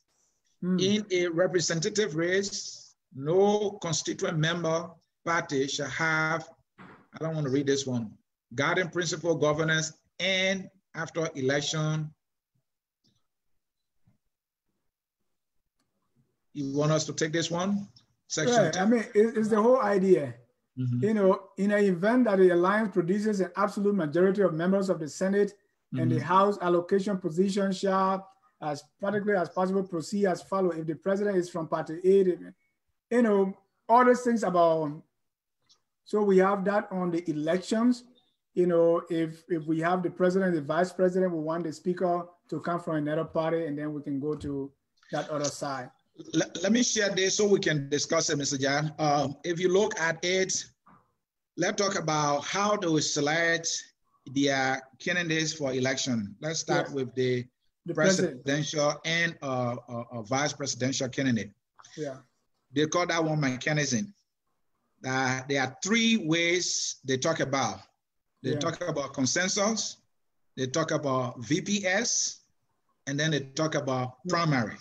No. So, oh, really? Yes, it's in the document. If you go on the mechanism. Okay. No, yeah. I'm confusing where they say consensus, compromise, and that. Yes, the word compromise is also there. I see compromise and consensus to be more of the same, in my opinion. But let's try to give our understanding of the document the way they wrote it. So they talk about consensus. Under consensus, they are saying. You say it's under mechanism, right? Yes, it's under mechanism. It's under mechanism. So what they say here, they talk about consensus, they talk about compromise, they talk about VPS, and they talk about primaries in deciding all their candidates for election. So on all of them, they say, let's start with the presidential and vice presidential candidates. They said they will use consensus, meaning that the four political parties, political leaders. I think you put in different things together. All right. Under mechanism, they say the alliance of the initial four political parties therefore take cognizance of the application of 6 basic principles or rules of engagement as crucial to the achievement of its objective. So when it comes to the overall objective, they talk about consensus, compromise, communication, consultation, dispute resolution, internal dispute resolution, consultation, and all that. Those are the things. So so when it comes to getting people now, elected officials like the president and vice president, they talk of, yes, consensus. So go ahead. I just wanted to put in that they were talking about the broad-based mechanism of doing things: consensus, compromise, communication, consultation, dispute resolution, and social and political networking. This was another very, very shallow work that they did. What they did, they simply defined those things.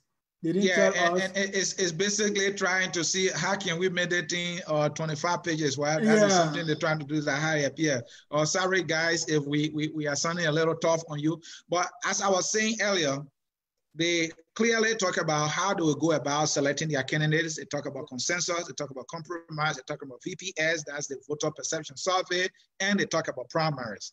On consensus, president and vice president, they are saying the four political leaders will come together. Almost saying, hey, guys, you all go in that room and we give you 24 hours or 3 hours, come back and tell who will be the president or the presidential candidate. All right. And that is what they are. So they are saying if that consensus does not work, then they have to go to compromise. I don't want to, try to understand what the compromise. So I don't know how they're going to, maybe you pay attention to that. They not pay attention to that. So you want to share your thoughts on that? Yeah, because first consensus is all of them should agree, right? But if that doesn't work, let's say one person there say, over my dead body. Then they will see how they can compromise. They say, okay, since you don't agree, this is what we're going to do. We're going to give you money, or we're going to make the vice president come from your party, or we're going to make the pro tempore, those kind of things. So then you have a compromise, a give and take. But it said, in that case, it got to be a win-win. We're not just going to say, okay, because you are the most recalcitrant person, we're going to compromise with everything you want going to be that way. We're still going to do a win-win. Right. And one good thing they said there is that assuming that Party A, in their consensus, is decided upon as the president, then the vice president or presidential candidate will come from the other party. And then if they are fortunate enough to win the election, and also assuming that they win majority in both houses, the fact that the vice president and president are from party A and B, the speaker and the pro tem will come from party C and D. Yeah. And the other, if they have other position to fill, maybe if they can find somebody among themselves, then they will try to bring somebody who is of independent. I don't know how you give a key position for your party to an independent. How does that help you? I mean, it just, they're trying to think that, oh yeah, we are open-minded, but I would tell them straight in the face that that would be a political mistake that you'll be making. For example, let's say you win both houses, right? So you got a pro tem, you got the deputy speaker, you got so there are four political parties: president, vice president, speaker, pro tem. So your deputy speaker, what are you going to do? You're going to go with an independent person? That independent person can endorse you or leave something about you. Why would you want to do that? You know, that one doesn't make sense to me. Right, but even before that, I don't know where I read it, but which looked a little ambiguous, because I think somewhere again they said the president will be the one to pick his or her running mate. Yes. So, they so said you are saying that, two different things. Yeah, they said, and they said that in fact, the person will have like 3 months to make that decision. If you don't make it, then we will make it for you, basically. Yeah. So is it that when the president comes from party A, but we will give you the person to pick, but that person you should pick should come from the other party. Right. So, but if you don't do it, and they will always pick someone. I think they should, if you go into that consensus now, I think that consensus should include picking president and vice president. What do you think? Instead of giving it to the president to pick and then coming back, if you give it to president and that's how I think it should be. I would think if I were advising them, you know, because you are a unit. So whether the president decide or you decide, you know, I don't know. But my thing is that if you are having a consensus, let's say, okay, you're going in the room and give for a president. They are fortunate enough, and then they get a president. And now say, okay, we need a vice president. Let's use the same consensus again to pick the vice president. Right. And you say now, okay, consensus this time maybe can work with vice president. Then according to them, they go to compromise. If compromise can go, then you go to VPS. That the whole VPS thing now, I can't understand, because they say the VPS result is not binding. Yes. So why are you using what that is not binding? All right. And then if VPS doesn't work, I mean, VPS will never work because it's never binding. It's not binding. All right. But they can make it to work. That's why they have to put it there, in my opinion. So I don't want to be so dismissive. And now you go to primary. If I were advising them, this is what I would do. I agree with the consensus thing. I don't agree with the compromise thing. Do the consensus, because compromise, when you come to compromise, you are opening up Pandora box for corruption. If I have a bigger pocket, I would try to buy somebody out, and that one you don't want to encourage. You do not want to encourage that. You do not want to encourage that kind of compromise. I know these things happen in politics. Money will play there. Mr. Sieh, this whole idea of collaborating, and you're talking about, because there is no way, anytime you introduce election or talking to people or doing this, these things are bound to happen. But I said from the beginning that it doesn't matter, they have 200 parties. If people really want to, they have the same mind, come on now, merge and be one party. But what they are doing is a very difficult thing. And I pray it works, but it's very difficult, because that element of deep pocket is going to come. You have four persons, right? 4 political parties. So there's no tiebreaker, right? So that compromise and consensus and all those things, there will always be friction. People are going to have backdoor deals. After you have made up, the place is over, people are going to meet and money going to change and things going to happen. It's a very difficult thing, because politics is never in a straight line. People got to do certain things, but if that's what they want to do. But one thing that I think is missing, first of all, what I wanted to say is about the VPS. is the most expensive part of the whole exercise. And that is the one And that that's is the not one binding. that is not binding. And we saw that, and there's politics everywhere. We saw that this was something that's being pushed by the ANC.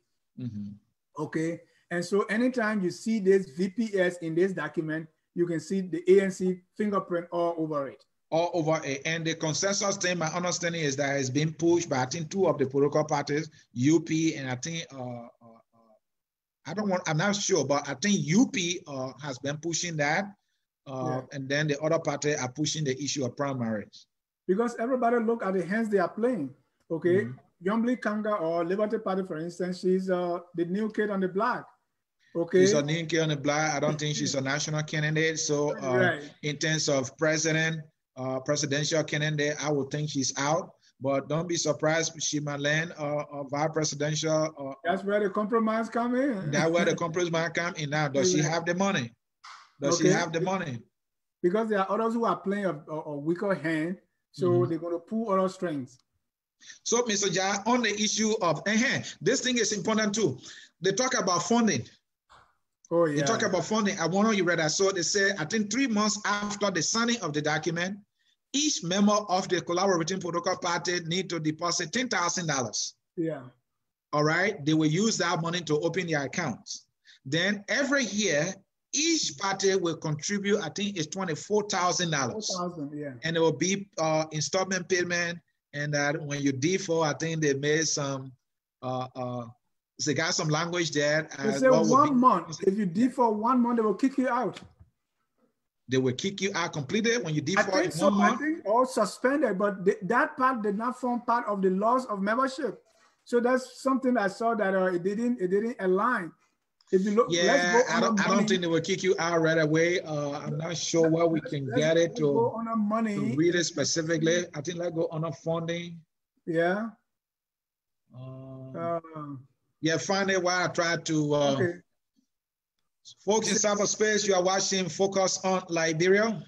This is Ansony Sieh and then just trying to take a deeper look at the CPP framework. We did a little reading about it, and we are trying, to talk about it the way we see it, the ones we understand and the one we don't understand. And with the hope that by us doing that, you will also get some insights about the whole document. And that is what we are doing. We want to say thank you for joining us here at Focus on Liberia. Our phone lines are open. You can place your phone call now so that you can be part of the conversation. 8.2.2. You'll be surprised when you read that. Okay. I know I saw it and I can remember it. Yeah. It says 8.2.2. All right. All right. Failure to make contribution as prescribed in section 2.2.1 and any other agreed upon financial contribution herein or as may be required will render a member non-compliant and consider to not be in good standing. A member that is non-compliant for more than 1 month after an installment deadline and considered in good standing shall lose his membership and all rights associated with the CPP as per Article 5. So they are clear. Exactly. But when they listed how you lose your membership, this was not there. Yeah, maybe this one has to do with financial, so it's also in the document, so just take it. It doesn't have to be in the same place. What I'm saying is don't give me a document like an afterthought. So after you state all the reason why someone can lose the membership, this is not there. Then coming down here, this is like you sneak it in. I think you're aware of it. That's the financial, but they quoted section 5.5.2 though. So let's look at 5.5.2. So maybe let me go to 5.5.2.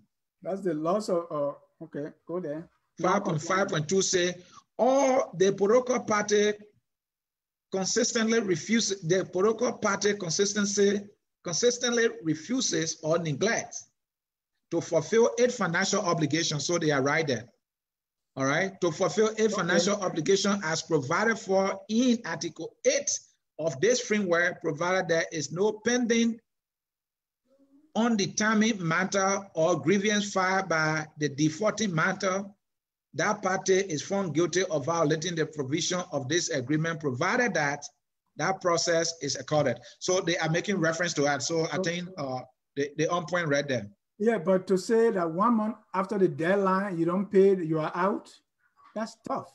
Yeah, I would not do that. I mean, 1 month, you not pay, you out. Come on. You're telling Liberty Party, for instance, to pay $24,000 a year every 6 months. Liberty Party, where they going to get that money from? No, don't follow Liberty Party. They got DeLon, they got Nyomli, and they got other people. And Mr. Jad, there are some people in the background of the political parties who not wearing the protocol or carrying the protocol faces, maybe the ones that have the pockets.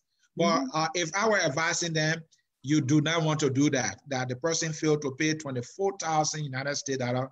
All the parties are broke. You go to their headquarters, you can see where they're going to get that $24,000 from, to pay. And if they don't pay, I mean, they lost membership automatically within that 1 month period. They're not serious about that. Maybe they are serious that you must pay that money. So, Mr. Sieh, let's look at your dispute.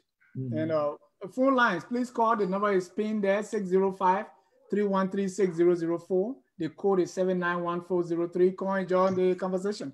Yeah. They say for internal dispute, when there 7.5.1, when there is a dispute, the alliance shall set up an ad hoc grievance council. Okay? Comprising 2 members from each of its members to constitute its dispute resolution platform. I don't know why they say platform. Or is that a committee? One of the 2 persons so nominated shall be an alternative. Okay, when they say the alliance should set up an ad hoc, I don't know who is going to do this specifically or which group, but they say the alliance. Then it comes to this, they say the grievance council shall elect a chairperson and all that. Here's the one I want to, because this ad hoc grievance council, then when it came to mediation, then it looked like they have another group, but I'm not trying to, I can't find that part now. Yeah, Mr. Jack, I want to leave that grievance part. Let's talk about the executive presidential appointments. Yeah. Category of position. So folks watching us on our executive presidential appointments, they list all the appointed position in our government into categories. They have the cabinet levels, that's the minister proper, have autonomous agencies and cooperation, state-owned enterprises, regulatory authorities and commission. That's the cabinet level position. Then it came to junior cabinet level position. That's deputy minister, assistant minister, heads of deputy and all that, ambassador. So that's then it came to, there's another category, technical level, that's assistant, directors, all those people. Then it came to local government, that's mayor, superintendent, assistant superintendent, and inspectors for county. Then local government, mayors, statutory districts, official, district administrative, blah, blah, blah, town chief. In Liberia, they stay appointing town chief, Jesus Christ. So they have all the categories, and now they are deciding how member parties will recommend individuals within their parties for these appointed positions.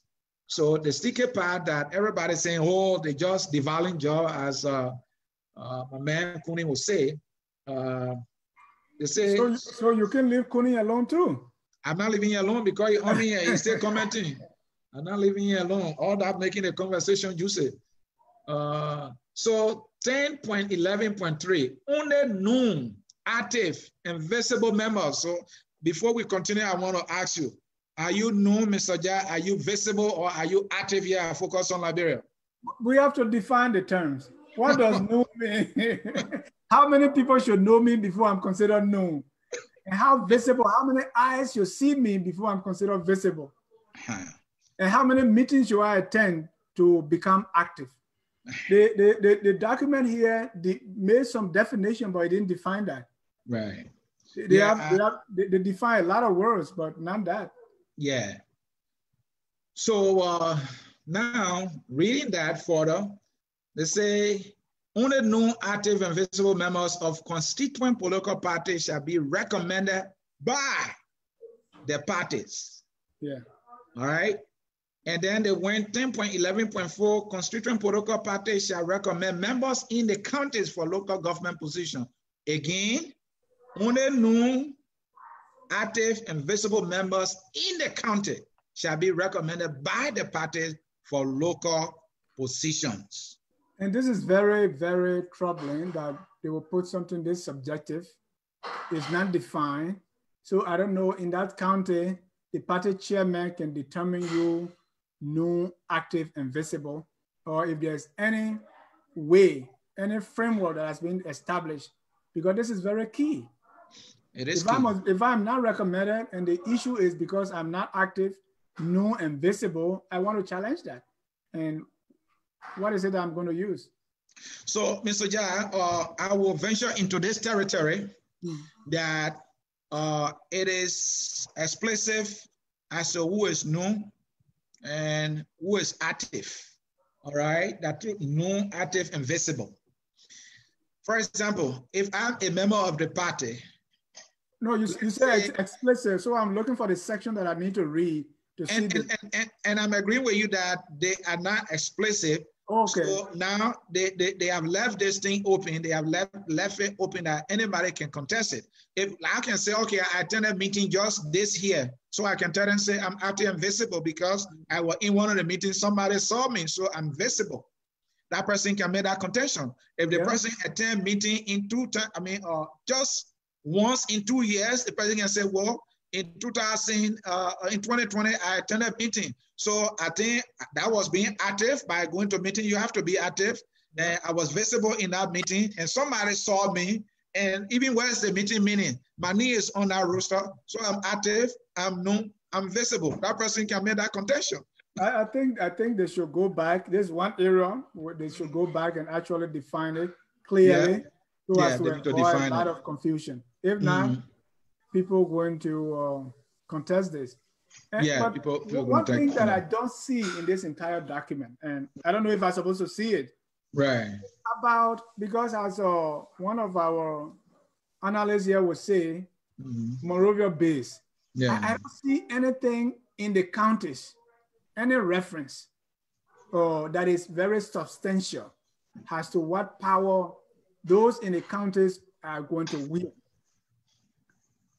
Even when it comes to appointment in the county as who to represent, let's say district number 2 in Sino County, they did not give any power to the local people to be the one to determine who will represent them. It's still the consensus, the compromise, or the VPS. I think if we want to take power away from this central government system that we have, this should be reflected also in our political parties, how we really involve people in the other counties. There's something I have here, Mr. Jai. Let me share with you. Maybe we can get a little clue. That is 10.11.6. They say, for the purpose of this framework, each constituent political party shall define full makeup of a county executive committee. So they're just making a reference that there will be a county executive committee. So again, I think you will still ask who is the maker of the county executive. No, it's like they are relegating it. Okay, you can decide that because it's not their full review to say, okay, this is what the counties will be bringing.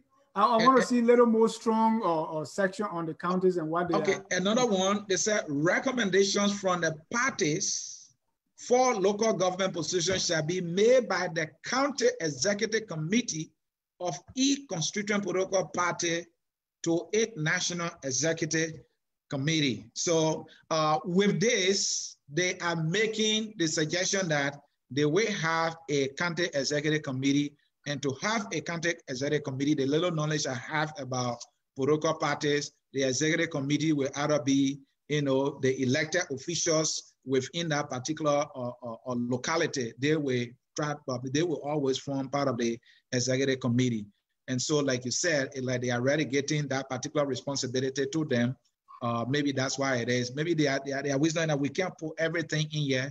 Now that it's being mentioned as to who would be charged with the responsibility. Maybe further down the road, we can go out and craft all those things. Maybe I mean, they have a lot of work to do, but not much is being said about the county. And I agree with you 100% because the county make up the country. So if your counties are not structured properly, if you don't have a clear-cut definition about your county structure, who is who, what's their responsibility, then of course you will have a problem. It was just like, oh, let go. It's like CDC, what's this guy? Your county's superintendent. Yeah. I know the guy. That guy was just passing around, causing noise, oh, CDC, and that's how he got his appointment. And it's not only to this party, it's with all the parties. Our parties are not strong in all the counties. They are weak. Even in Monrovia, they are weak. The only thing is that Monrovia is populated. When they say, oh, rather, everybody come and wear the same t-shirt. And so we get the feeling that, yeah, something is structured here, but it is not. And this, the entire CPP, from the structure and the way it is presented here, look like a Monrovia-based thing. And we don't want things to always be like that. And well, the document does not tell me that. Yeah, the document will not say that. The document will not say anything about any county. The document only mainly talking about the leadership, and we know all of them are in Monrovia. So is there where power is structured, and that's how it's going to be. And the only time we get something from the county is, hey, county, make a recommendation and tell me who you want to be. The counties are not really involved in that leadership. That's maybe I'm looking at it because that's the same thing we saw in my hometown of Dudwicken, right? There was no mention of CDC in that place. We have a color. But as soon as the election was over, some guys then put themselves together to say with CDC. They send a list and boom, everybody on that list is accepted because it comes from the party. And Mr. Jad, that is the weakness of our democratic process. And that is why earlier I was telling you, these too many parties is a problem and we got to address it. And you were saying that just reducing them by 3, it does not mean anything. It means something. If the parties are fewer. We have a caller, Mr. Sieh. Okay, let's take that caller. All right. Caller, that's Wilton Carter. Mr. Carter, welcome to Focus on Liberia.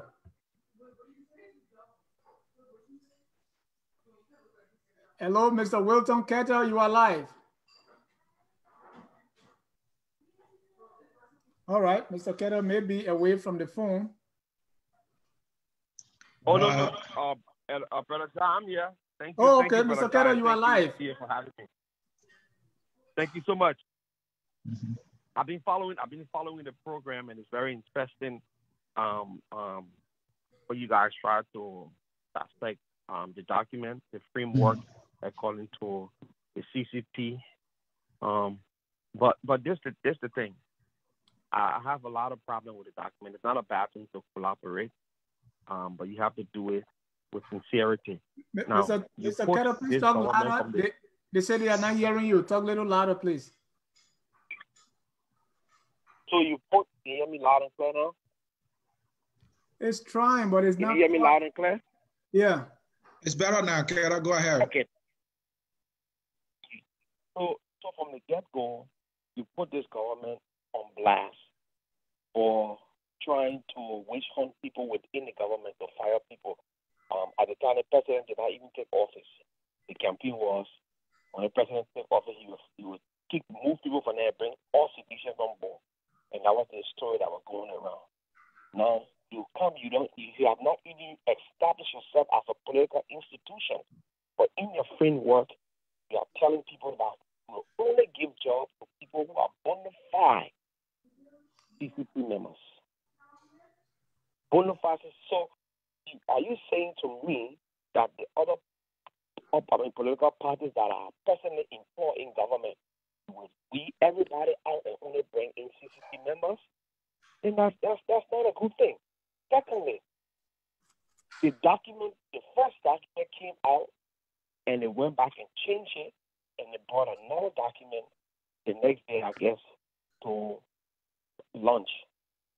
And it has kicked back ever since.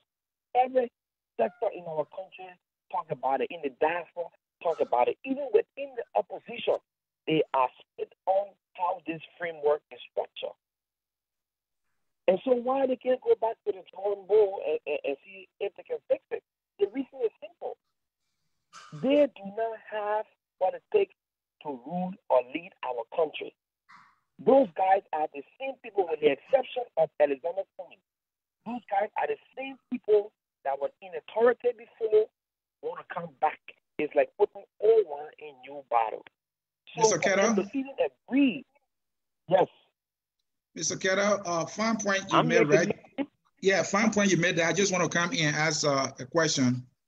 You said that, I agree with you that these people have had so much time to come up with a much better document than what they have right now. I agree with you. And on that basis, you are also saying, I don't think they have what it takes to be able to lead the country, because looking at all the noise they made all this time, and this is what they have to share after they have all this time. So if we can use that yardstick, which I will want to agree that, yes, you are right, I agree with you, that they should have come up with something better than what they're giving us. They have so much time. The CDC that you are sympathetic about, when they came to power, or before coming to power, should have had a governing document. They didn't have it. And when they came to power, they told us they were going to come up with a proper document, the PAPD. It took them up to 7 months. They made promises that will come out this time and that time. It never came out, but finally they came out with it. Does it mean that the CDC doesn't have it? And if the CDC doesn't have it, okay, so using your yardstick, why are you supporting them? That's exactly, that's what I'm talking about. You said, I'm saying you in reference to opposition, you said the CDC did not come out with documentation to prove what they were saying. They didn't bring anything out. It took them this long to bring the document or the proper agenda or whatever. You've been criticizing this government from the very get-go, all right? But now you form a political, you try to establish a political group that, 2 years or maybe almost 2 years ago, that you could not come up with a framework at this time. What different are you going to bring? The problem here is we are not looking at the reality of what is happening. The people that are involved in this collaboration, they were the same people that signed an agreement. And don't take my word for it. You can go back and look it up. They signed the Gantt agreement during the election, that the collaborating for the parties that were going to the election, if any one of them, they full sign, including the CDC, if any one of them were coming to call second, the rest of the political party were going to support them. And when CDC came off second, what happened? First, what happened? All of them back off. All of them back away. So you and for me, a man's word should be his bond. Especially when you have fixed your signature somewhere, you should live by it. That's why I give Prince Johnson credit, because all of them signed that document. And now Prince Johnson gave his support to George Weah. Unfortunately, those guys withdrew, they back off. So how is it now that they can convince us that what they are putting together, they're going to really stay together and see it through? Mr. Ketter, it's hard to get that assurance from any politician, being it a CDC politician or CPP politicians, as to actually living by what they tell us they will do when they get in power. And even the Prince Johnson you talk about, Mr. Ketter, may I interject? The Prince Johnson you talk about, Prince Johnson did it because of his political interest. It was not because he said that this is what I'm going to do. That's why he did it anyway, because we know Prince Johnson has said many things in the past and he didn't follow them. If you want me to give you an example, I can go ahead. He first signed I know. I listened to most of the things he said. Yeah. I listened to most of the stuff he said, and he went back on his word. But what I'm saying, we are saying, I call it, when I say we are talking about the opposition, I'm not an opposition, but I'm saying we are saying we want that change. This government is in error. This government is in error. This government is doing this. So we are the fixer. Why are we not being real to ourselves and to the people that we say we want to lead? We're coming with deception, with manipulation, you understand, and hypocrisy. Why are we doing that at this stage? Mr. Ketter, where's the deception, hypocrisy, and manipulation? Just state that, and you can conclude. Yeah, should I again? Dennis? The deceptions, manipulations, and the last thing you said? Hypocrisy. Hypocrisy. If you can hypocrisy. conclude with those. The hypocrisy is you were holding this government, foot to fire from the get-go about expelling people from the government who are not sedition. Now you created a document that you're going to expel people after you become a governing group. You're going to expel people who are not like you. So it's hypocrisy right there. Okay. Where they said that people who are not like you. No. Made that clear. Where they said they will expel some people who are not like them. They said they will expel if you don't vote for them. Go ahead, Keto. If you are not a bona fide member of the collaborating party, you are not going to hold government position. It's in a document. Only CPP member, bona fide member, will be employed into government, into those key positions. I didn't see that, Mr. Keto. We read the document. We didn't see that. Only. You guys were not talking about the ministers, the governors, the deputies. Did you talk about that?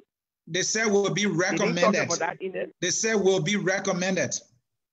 Yeah, their members will be recommended. If you recommend somebody that it means that they will not be hired. If you recommend them, then why you leave it just open?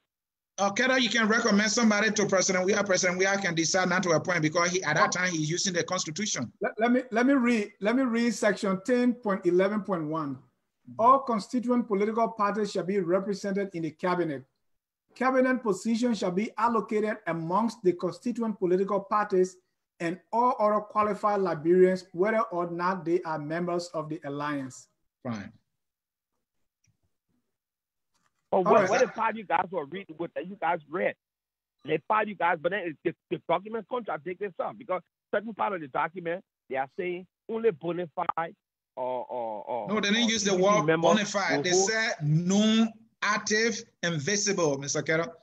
Known, active, and visible, and they use the word recommend. When you bona fide now, okay. Bona fide, if you known, active, yes. Okay. That's the same thing. Mm-hmm.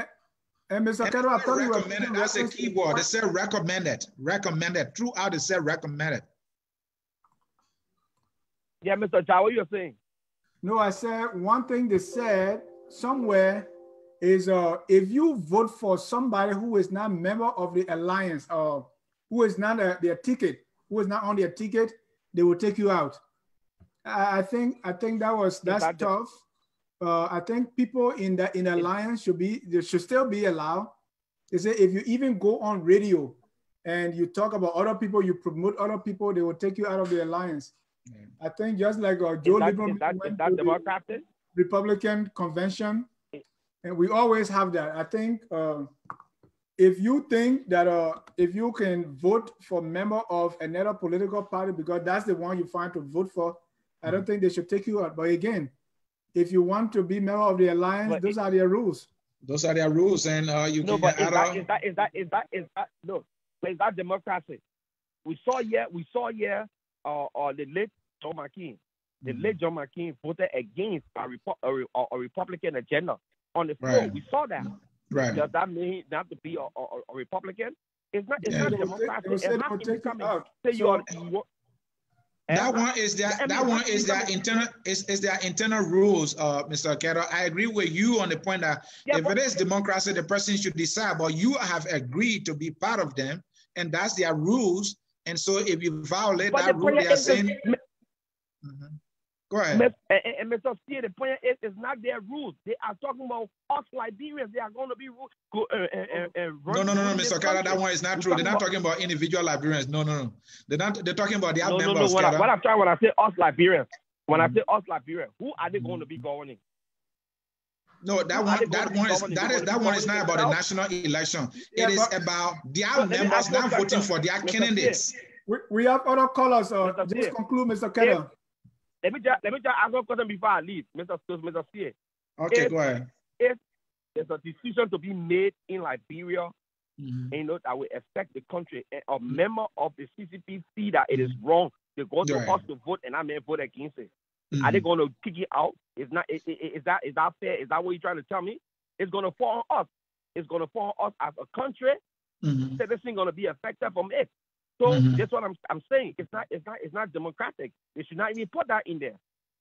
And it is your right to say they should not. What I'm telling you, I'm not saying I agree with them, and I'm saying you who have decided to be a member, you have to understand this and make that determination whether it's something you want to live with. If you decide I still want to be a member, and then if you go against it, if they fire you or take you out, they will have the legal reason to do so because you have fixed your signature to that document. I'm not saying it's right. What I'm saying, it would be in their right to do so because you agree to it.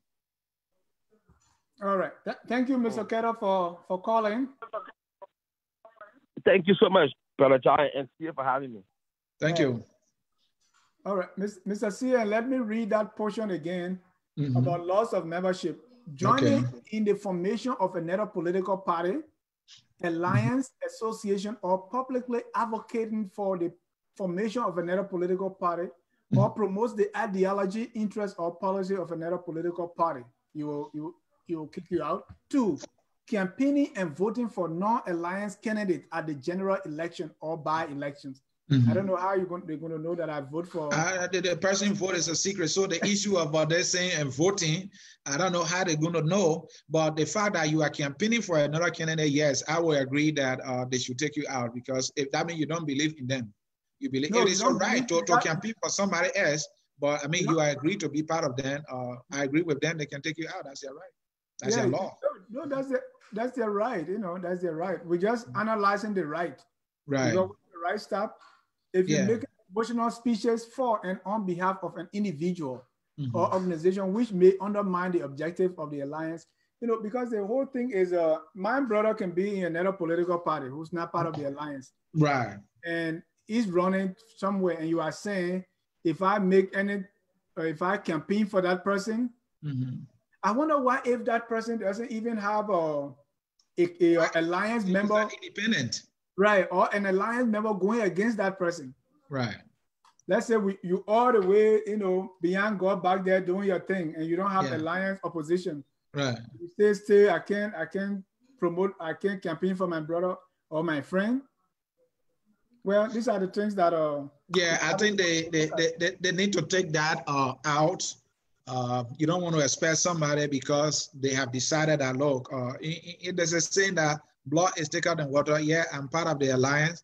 But I mean, for Christ's sake, my brother is running independent and he's going against a member of the alliance. So I have to decide, I have to count the cost. So just say, okay, I want to support my brother. And so I think the cost is that my party or the alliance gonna kick me out. Then let them kick me out. Maybe after that election, I can come back and say, hey, he was my brother. I mean, I needed to be there for him. So I'm sorry. Maybe they can consider me. But I would not put that in them. Here's the tricky part. The alliance is not for individual members, it's for political parties. Right. So if I'm in party A and I'm canvassing for my friend in Kulahun district, you are saying you will kick me out of, you are not kicking my party out of the alliance, but you are kicking me out as an individual. I was not a member of the alliance in the first place. My party is. So are you saying my party will expel me from my party? How is that going to work? Mr. Jai, are you suggesting that one party might be part of the alliance, but the person may decide not to be? Because the alliance is not for individuals, right? Is it? Yeah. No. It's for political parties. So you can say, so the political parties are members. So when a political party is a member, by default, I being part of that political party, I'm a member of the alliance. So it comes to the to this voting thing, and you find out that I promoted somebody else. So you are going to suspend me as a member because was I a member in the first place, or? Here's the thing, Mr. Jai. First, let us establish that by you being a member of any of the collaborating political parties, right? The fact that you have pledged membership to any of the collaborating political parties, with the signing of this particular framework, you are automatically a member of the CPP. Okay. And that is clear in the document. Right. So it is clear. I as an individual. So as an individual, if you decide to support, let's use the example of your brother, because that's a good example, who is not a member of the collaboration or not a member of any of the parties in the collaboration. He's member of so TWP. That person may be considered as, you know, an opposition to your party or to the collaboration, and you went out to canvass for the person. They are saying bye-bye. Okay, we have another caller on the line. Right. And call up from 763-3214-8452. Your name and where you joining us from. Caller with 8452. Hello. Your name and where you calling from. Caller, go ahead. You are live. What's your name?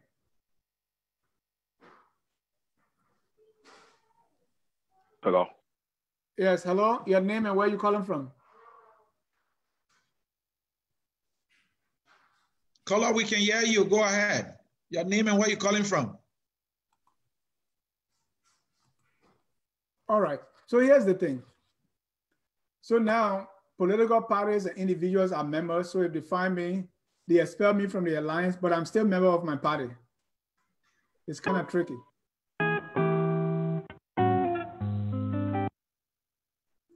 It's tricky, right? Right. Very tricky. Yeah. So, I mean, you know, it applies to the violator. They can punish your party because of your individual decision you made to support somebody other than the alliance ticket. So that decision is fairer, in my opinion. They can punish you, or they can punish your party because of your action. Right. It's fairer. But what is my party expected to do to me too? It's not defined in the document, but they as a unit, they are taking a decision against you. I don't think your party will cry for you. Why are you doing that to our member? Because they all signed that. When you put your signature on that document as a party or any of your leaders, because that the chairman signed, I think the chairman and the protocol leader signed, right? So the fact that those people, they sign on behalf of you. Yeah. So technically your signature is on that document. Yeah. But I know still part of that party. If that party win, we all win. Yeah, we all win. So, but Mr. Jah, let me ask a question. The argument other people have made, including our analysts here, that this is a job dividing arrangement. Let's say these people, or not let's say, as we are saying now, these people have come together to form a political unit to contest for the upcoming elections. If they win, what is wrong with this saying that, you know what, we'll give priority to our members in terms of forming the government? What is wrong with that? Do you find anything wrong with that? Yeah, well, I use the word priority. Yeah, people come together and they decide what they want to do, but because of where we are coming from, you know, because sometimes it's based on our experiences that something become bad or distasteful or, you know, not the right time to say it, you know, premature, based on our experience. Where we come from and what we have seen so far is this issue of job. You know, people are crying, or when say when the CDC took over, they had a list. You know, so if you are there, you are not a member of the CDC, you go in. For areas where those were civil service jobs, if there were 100 people, they wanted all 100 out. If you didn't put them out, then they brought additional 100 persons. So that office that's supposed to take 100 persons now have 200. So that's the background. That's where we are coming from. So if a group is coming up and this group is establishing a framework, and the framework, the priority that should be given to from now on to election day. But when you go beyond the election on how the job will be distributed, then people are reminded of their past experience. Mr. Jah, this is what I would say to that. And I will use the CDC as an example. First of all, I don't have problem with any political party winning and deciding that we will prioritize our partisans on the basis that they are qualified. I emphasize that qualification, that person or those individual must be qualified. If you have qualified individual for all the appointed positions and they are Liberians, and you are a party and you go ahead and appoint them and they are able to do the job satisfactorily to move the country forward, I have no problem. But I also know that in no way in Liberia that I know that a single party will have all the qualified people they need to occupy all the positions in government. And so let me make this point also. These people deciding how they will form a government should they win should not be a problem. Yes, why? The CDC, yeah, we'll bring Ismail in. Let me make my point.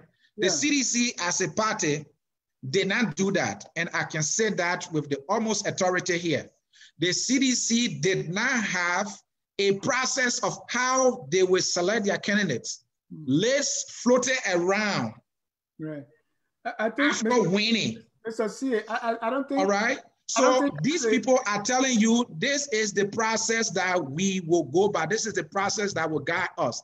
The people did not divide any jobs in this particular document. Those who are saying it, I will say to them, they are lying strictly. The people did not tell you how they will divide jobs. They lay out a framework, recommend. They use the word recommend and recommended by. That's what I'm saying. I think the major problem people are having that is reminding them of the past experience is this should not be your focus now about what you're going to do after the fact. Since you are setting up this framework, you have come together to contest this election, do things that will drive you from now on to election day. Let people see that. But if you start having when I win, this is what I would do, then people start having that. For me, I like that part that they're telling us when we win, this is how people will be recommended for this kind of position. I like that. People who are saying that because in the past, this, that, no, I don't believe them. They should say it. Let people know. Let me bring Eastbound. Mr. James Eastbound, you are live.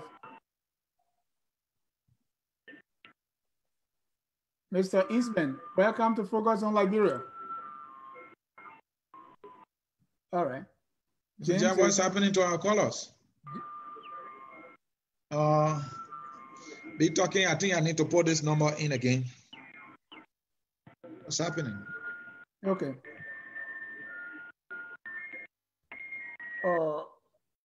Jasper, Jasper Jaffa say Mr. Sieh knows well that this framework is not in the interest of our democracy and also violates our constitution. Mr. Sieh is only trying to justify his inclusion in their dream government. No, Jasper, you are wrong. We are analyzing this document and don't suggest that anybody is trying to be part of any government here. Hamilton Zilli said, instead of you guys speculating and reading into what is in the CPP collaboration framework, I think it will be prudent to invite one of the architects of said document to come explicitly tell us what is in it.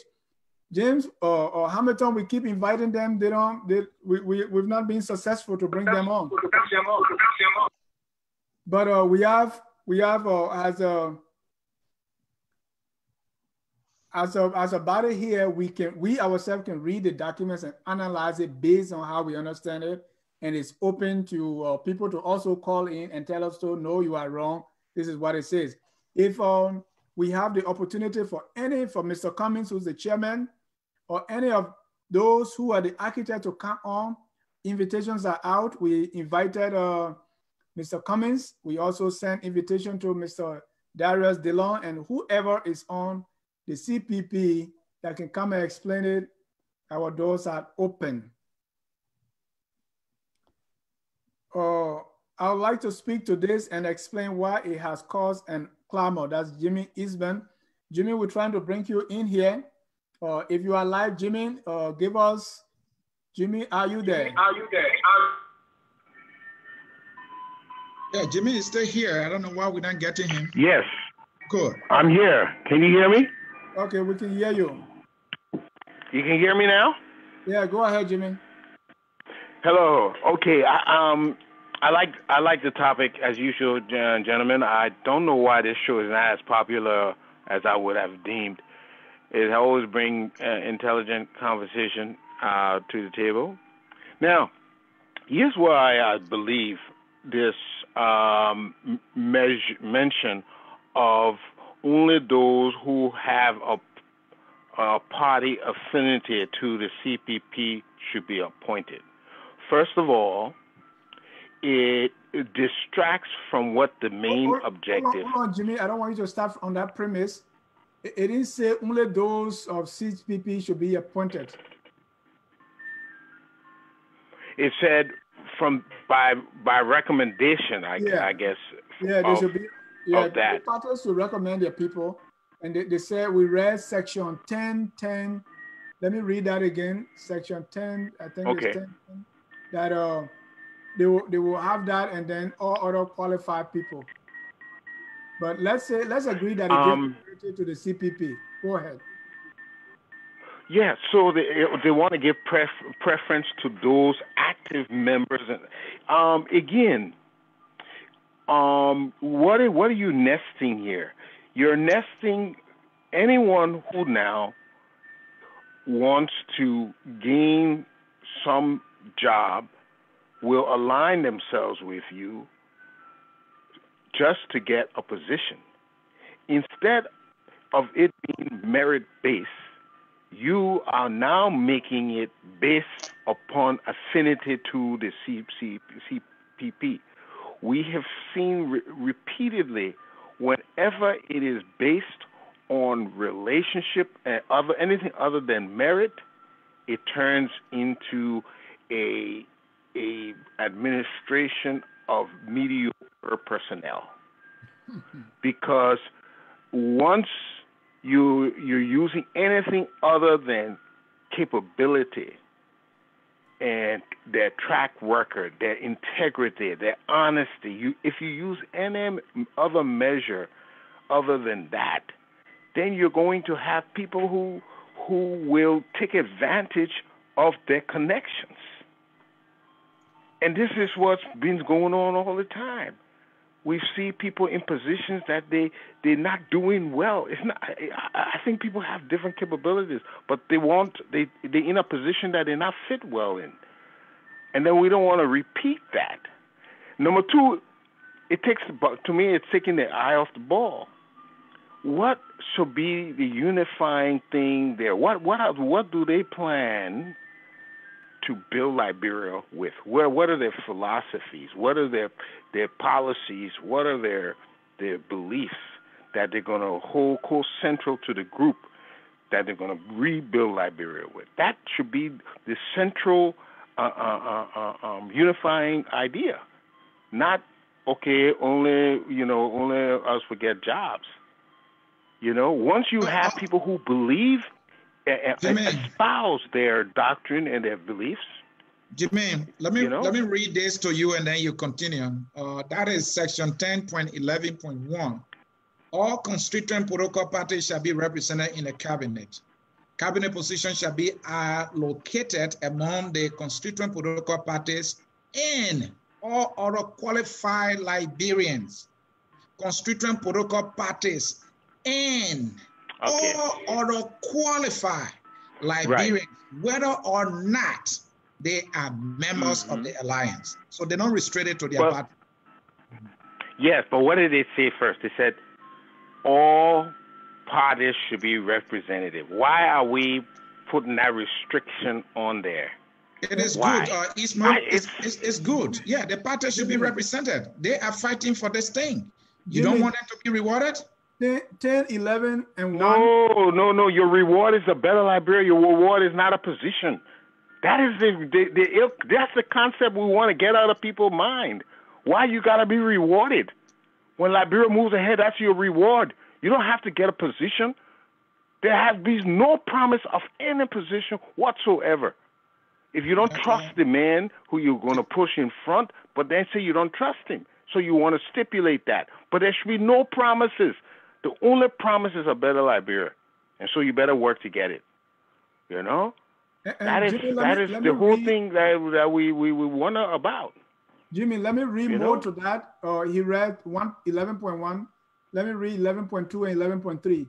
Constituent political parties shall recommend qualified members for appointment to cabinet, junior cabinet, technical level positions, local government administration, subject to all applicable laws. 11.3. Only known, active, and visible members of constituent political parties shall be recommended by the parties. And the key word there is recommended. Recommended. That's the key word. They're basing it on party affiliation instead of if the person espouses an ideal. You have to be, you can have a person who's in your party, but he is really espousing other ideas, exemplified by his actions, his track record, and his past, doings. You need people who will espouse central ideas, and that's what you should base it on. So if this person happened to be in all the meetings, but we can clearly see this man, he is abusing, he believes in abuse of women, abuse of children. We know that because of how he manages his household, his past. We don't care if he's in your party. He has to espouse certain ideas. Jimmy, you got to recognize the words they're using. Even with the word recommended, they mentioned the word also qualified.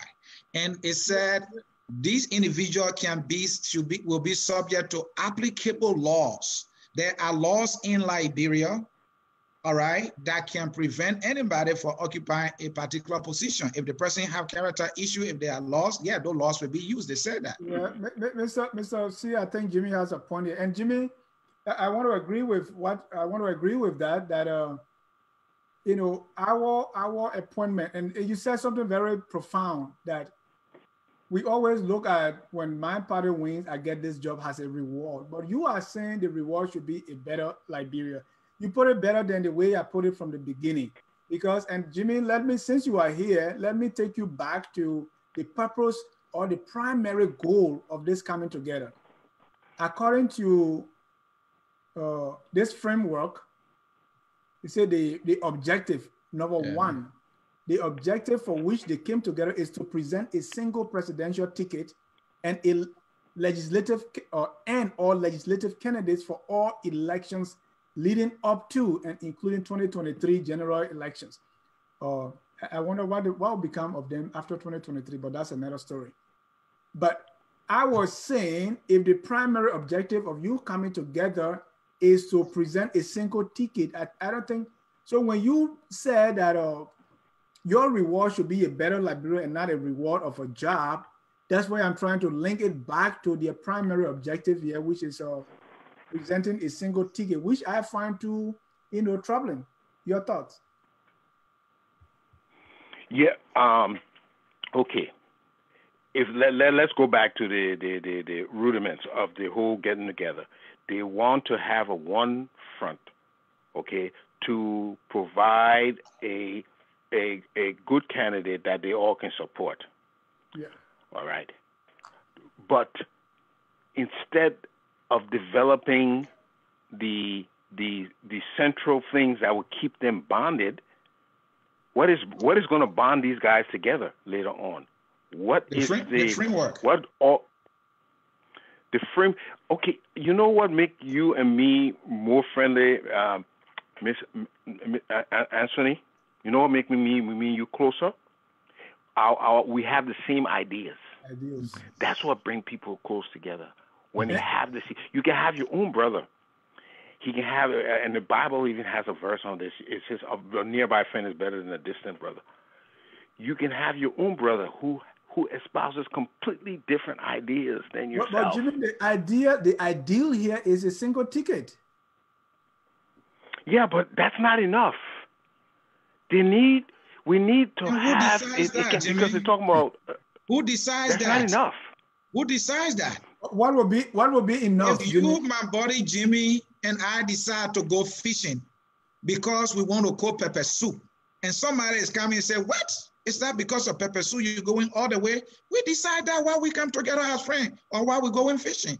And these guys that express a sincere honesty to say, "Look, our primary purpose is to feed a single candidate." And that is the reason why we are coming together as a political party.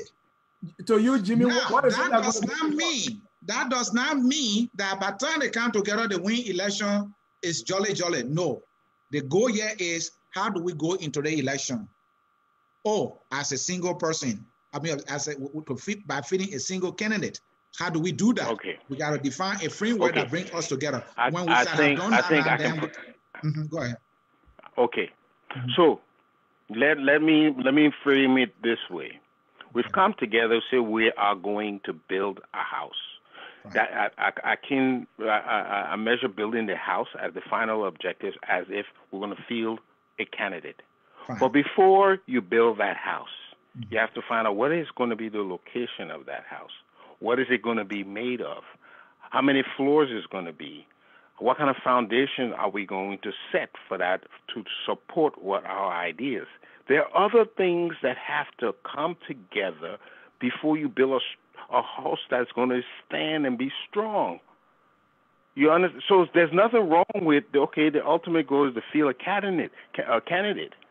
But what is going to bring that candidate forth? What ideals, what principles that you're going to unite on that will bring that candidate forth? Because if it's not well thought out, then it will only be disarray. But if they believe they have central ideas that believe in that, out of that comes this candidate, then you will see something that is have much more longevity and because they have something to go on instead of just a candidate. You can conclude because you put it better than I put it when I was telling Mr. Sieh that it is not enough to field a candidate. But go ahead, make your concluding statement on your original point. And the two of you to wrap it up, yeah, we want a better Liberia, and we want a Liberia that is fair to all, and will not be a cater to the patrimony we've been seeing. So they will not cater to bootlicking. We're not cater to a mistreatment of other peoples. We've seen our people excluded since Liberia's inception. We've been excluding people based on whatever ethnicity, political this, political that. It's not fair there's nothing wrong with having your own originality, but it's not fair to treat and deny other people their rights because of that. That's one of the things that should be coming up. No more should we deny other people's rights because they don't belong to this group or they don't belong to that group.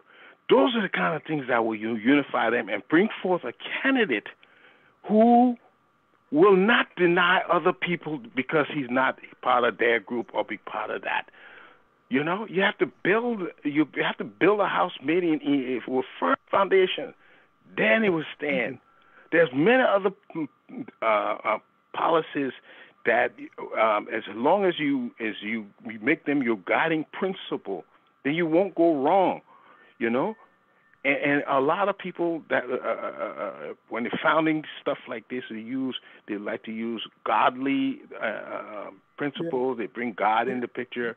We're a Christian, but to be fair to them, let me read to you their guiding principles. They started with the guiding principles. Create an environment in which each constituent political party shall feel secure politically, socially, and economically through the tenets of democracy, including the rule of law. Create a formidable political organization at all times and periods in the history of Liberia. Advance causes of common interest for the duration of the alliance and work towards a merger in the future. Those are the to add to that, Jimmy, in section 1.5, they talk about their core value because you were talking about value earlier.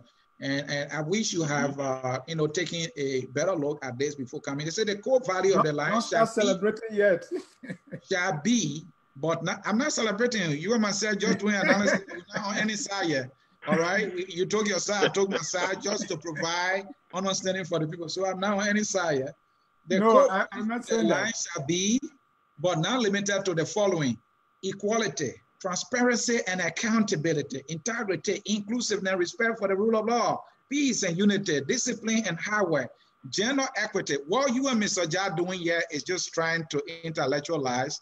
You guys are trying to decide what should be in a document intended for these people to feed a single candidate. They are so simplistic, and that's the part I like about it. The flaws in the document, we can talk about it, but the people are saying, hey, people, we want to contest the next election as a unit. That is the major purpose. Yeah, we will talk about integrity and blah, blah, blah, but this is what we should give it to them. Oh, Jimmy, okay. conclude. Yeah, We talked about this before. We don't want to let it. Go ahead, Jimmy, conclude, because Mr. Sieh is going to. Yeah, let me. A lot of things they mention are noble, but they're not specific enough. Okay, and if you understand our people throughout history, of coming together. Yeah, they just it's not specific. We have seen situations again and again. Yeah, we want transparency, but we'll do our own thing on the side. You know, that is not enough to just throw that word out there. It's not enough. You have to go deeper than that. Jimmy, I like the fact that you are joining us to point out what you see. But all I see here, Jimmy, you are just intellectualizing. They're supposed to have their bones or have their media. No, you know, that's not what he's doing. That's all you guys are doing here. These people are come together for this. Listen to this. They are saying, our core values are equality, transparency, inclusiveness. But if you vote for any other party, we'll kick you out. Even though our value here is inclusiveness, transparency, respect for the rule of law, discipline, gender equality. But hey, we have to, anytime you even promote somebody else, or if you don't pay your due. Let me ask Mr. Sieh a question. Do you think if Liberia was to be pushed forward for the advancement of Liberia, and none of them get a job, do you think they would be doing that today? I don't know. I don't in their minds. Okay, and this is it. We've seen people take advantage of us. Yes, they claim they're for the masses. As soon as they get there, it becomes a different thing. So the only way we will know these people are real is if we listen to the ideas they espouse, Mr. Sieh. And there where you guys get it wrong, Jimmy. There where you guys get it wrong. If somebody craft a beautiful document that you will say, yes, this is it, it amounts to absolutely nothing. It amounts to, because all you guys are saying here, this document could have been better, it's not better, why they couldn't make it better? And that's why you are saying, and I'm telling you, even if they did that, it means nothing. It's not a guarantee that because they have a well-defined goal and document that talk about the issues in the country, the how and why, then the problem is solved. It does not solve the problem. Thank you. I'm seeing my argument here. These people say, hey, we want to free a single candidate. All the things here, our main goal here is to free a simple candidate, and that's what we're doing here. All right. Oh, okay. So it's really about feeding a simple candidate. But why they put the job issues there?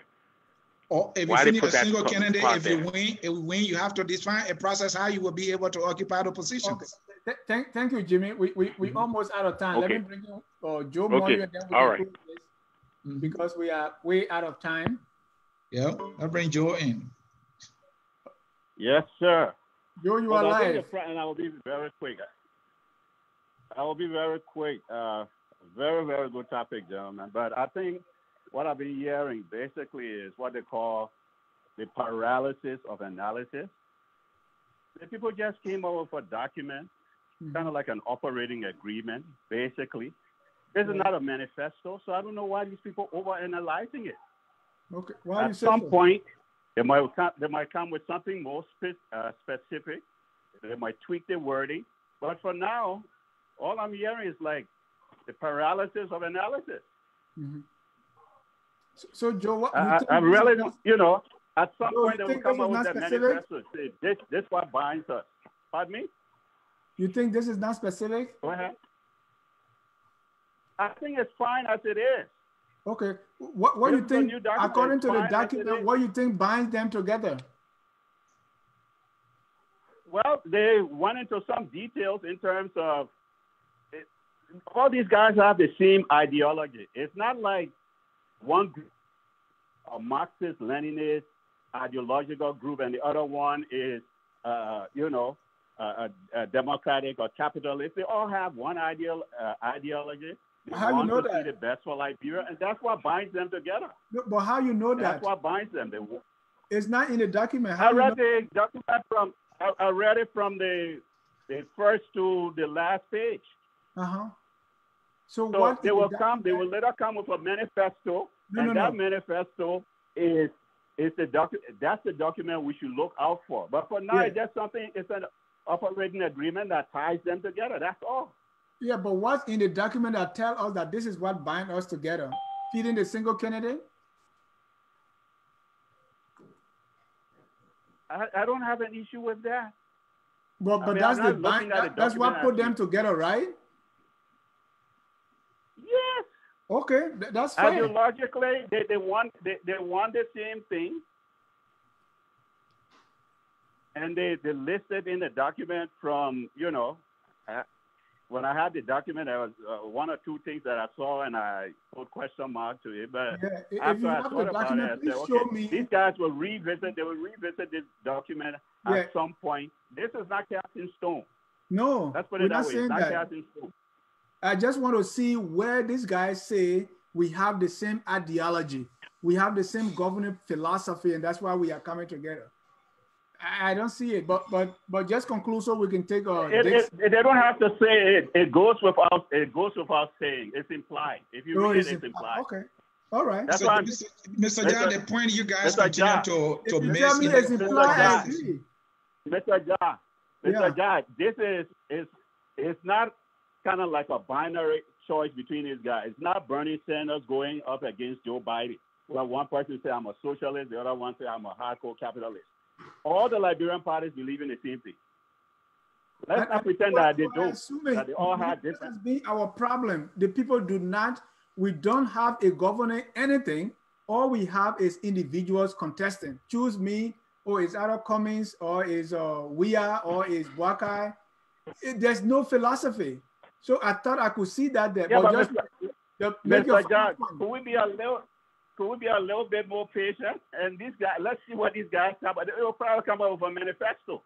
But right now, it's just kind of like an agreement between parties. But what are they agreeing? And the agreement is Mr. Jah, I don't know how to put this thing. The framework that these people sign is their bylaws, and that's why it is. So why you want in the people bylaws? This is their bylaws as to how they will hold together. Exactly. How they will be able to feed candidates. How they will be able to decide if they win, who become this and that. That is what it is. It is not a document telling the Liberian people that when we win, this is what we'll do for you. That is not it. And it's that simple. No. Okay, it's not a manifesto. Mr. Moyo, please conclude, because Mr. Sieh will say the same thing over and over. So it's like, to me, it's like a broken record. Mr. Jah, you just saying the same thing over and over. You and myself doing the same thing. Yeah, because everything I was saying, Mr. Sieh put it. I made it simple for you. You stay asking the same question, so I will give you the same answer because the answer remains the same. Mr. Moyo, please conclude. Okay, gentlemen. Thanks a lot, man. Okay. Nice program. Bye. Let's bring in Dixon Gonga. Dixon, you will be our last caller. Oh. Thank you very much for taking me on the show. Okay. I want to differ with the brother who just left. The framework is not a manifesto; it is false. The framework is a manifesto. It is the idea you are projecting. It is your input.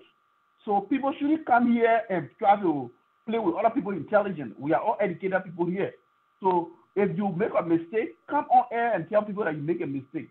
You cannot be backlashing other people yesterday or even today, and then you come and make the same mistake. So they are already telling me, who am Dixon Gonga. It means that clear cut. I will never return to Liberia and even get a sweeping job on that document crafted. I don't think so. That is the. Well, that's it. You don't need the guy who's speaking. He didn't even read the document. He didn't even read the document. He's talking as though he's read the document. You can make that conclusion. I can make that conclusion if he reads the document. Let him just quote one single thing from that document, just one. I I don't care whether that, but he's defending it. So that's why I want to know. He say it's not a manifesto. It is a manifesto. It is the no, idea. it's not a manifesto. It's not a manifesto. Have you been part of a party before? It's not what they're going to live by because it's what they're projecting. Then why you telling us? It's not a manifesto. The manifesto of a political institution is what it will use as a governing tool for the country that they want to lead. That's not it. That's what they're telling you. It's like their bylaws as to how they will operate, not how they will run the country. No. Mr. Sieh, this is not a document about how they will run the country. The document that tells you how you will run the country is your manifesto. This is not a manifesto, my friend. No, but listen now. So who told you that it's a manifesto? They told you that? Do you know who decide what can be the manifesto of a political party? Do you know who decide that? That institution decide to tell you this is our manifesto. You don't decide, you the outsider. What is manifesto? That's what I understand what is manifesto. Your manifesto is what you're going to use in your political period or political time to assume power. And then when you assume power, it is a manifesto the government use to project what they're going to do for the people. So you see that where you are wrong. That is not it. That is not it. Let him conclude. If we can take one more caller, or we can end it because we are way out of. Let me make my point then. Let me just clarify. Maybe give me a second. Let me clarify. Yeah. Go ahead. Hello? Yeah. Go ahead. You are protected. We always believe in people, politics. Because I remember back in 2006, when Eddie King said, please give me 6 years, only one thing. People believe in them. And then at the end of the day, it turned to 12 years. These guys are coming with this situation today, and now we're trying to back them up. Let us tell these guys what they did was wrong. And the guy on his studio today, 50-50, he said they're going to carry back the weapon. So we have to tell them a space is a space. They were wrong. You cannot be criticizing CDC today that they are putting people in government, and which I know that it's not only civilians in government today. There are other people who are working in government, and then you come and use the online war only. The war they use there is only CPP member. So it is wrong. We should tell them in both faces that it's wrong. Thank you for allowing me on your show. Thank you. Just our final 605-215-2211. Just be brief so we can end this. Yes. First of all, I want to say thank you. Your name and where you from? South Dakota Super. My name is Alex Nimley. Alex, welcome. And I want to say thanks to you. Yeah, I want to say thanks to you people that are in the studio. Like this morning, I listened to the chairman, and he came out because there were a lot of the questions I raised, and he said that it's not a final document, but he stay asking Liberians what their opinion, what you think that's not right, be able to say yes, I want this to happen at this, I want this, any document, this is not right, and they will go back and get it straight up. Okay. They are not bringing it to say no. They're forcing it on Liberian people. So they need people to come up with solutions. Yeah. There are some of the things he talked about. So, like we're getting other folks around, yes, no, this is not right, this is not. But what you think you can do, what your idea is it is why the chairman talked about this morning. Oh. So at least we wouldn't just criticize, but if you criticize, be able to know this is not right, but here's what I need. At least if they put this in this document, this is my idea, and this is my idea. They will look into all those ideas to take the best one to be able to use it for the betterment of the people. So I want to say thank you. Yeah, thanks. Thank you. Thank you so much. So again, this is a work in progress, as Alex is saying.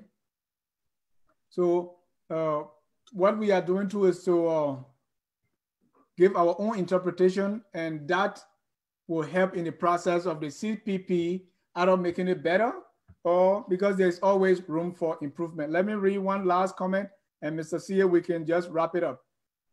Bartholomew Wilson said, look, we shouldn't try to polish things here.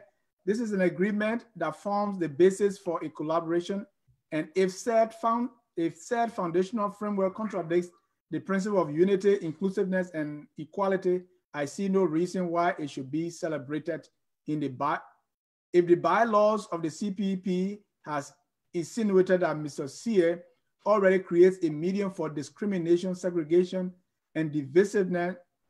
Mr. Wilson, I think you're taking it too far. But anyway, let me read. Why should Liberians support such a collaboration? The manifesto is non-binding. What is binding is the bylaws and constitution. We should judge the CPP on the basis of their framework. It is counterproductive and should be rejected. Okay, and Dave asks, who signed the document? So let's go at the bottom of this thing and see and conclude on this before we, this document, let's read the signatories to see who all form part of this document. The framework is, and this is the final word, the framework is binding on all political parties who are signatories to this instrument and all other parties that may join after the signing of this framework.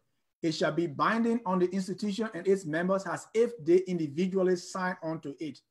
This collaborating framework will come into effect as of the date of signing by the legitimate leaders. I don't know what the legitimate leader is. Legitimate leaders of the parties, and upon being deposited with the National Elections Commission, having been duly probated.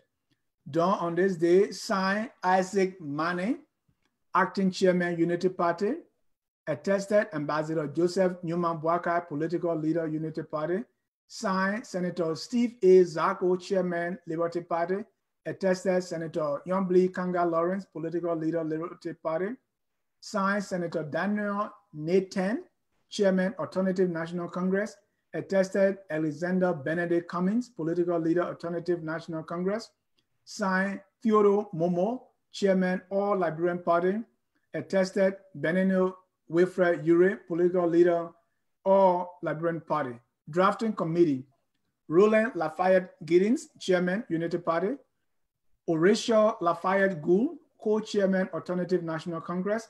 Mombo J. Sambola, co-chairman, All Liberian Party. Martin Kola, co-chairman, Liberty Party. Jacob Smith, repertoire, Liberty Party. Muhammad Ali, member, Unity Party. Clarence Massaquoi, member, Unity Party. Fong Zogli, member, Unity Party. Abraham D. Dillon, member, Liberty Party. Rogi Barrett, member, Liberty Party.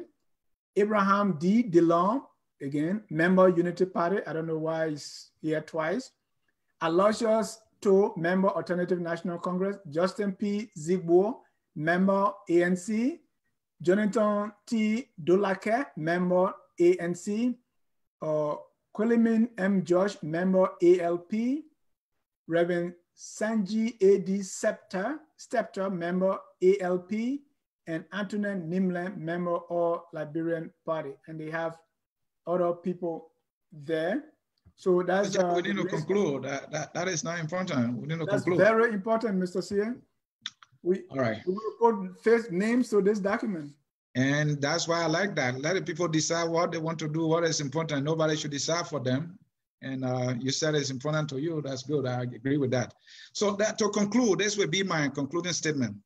I maintain that the collaborating political parties have made it clear what that intention is in this collaboration now turn an alliance, and they couldn't be more clearer, more simplistic in any way than they have done. They are clear that their primary goal here is to feed a single presidential and vice presidential candidate in the coming election as well as legislative elections.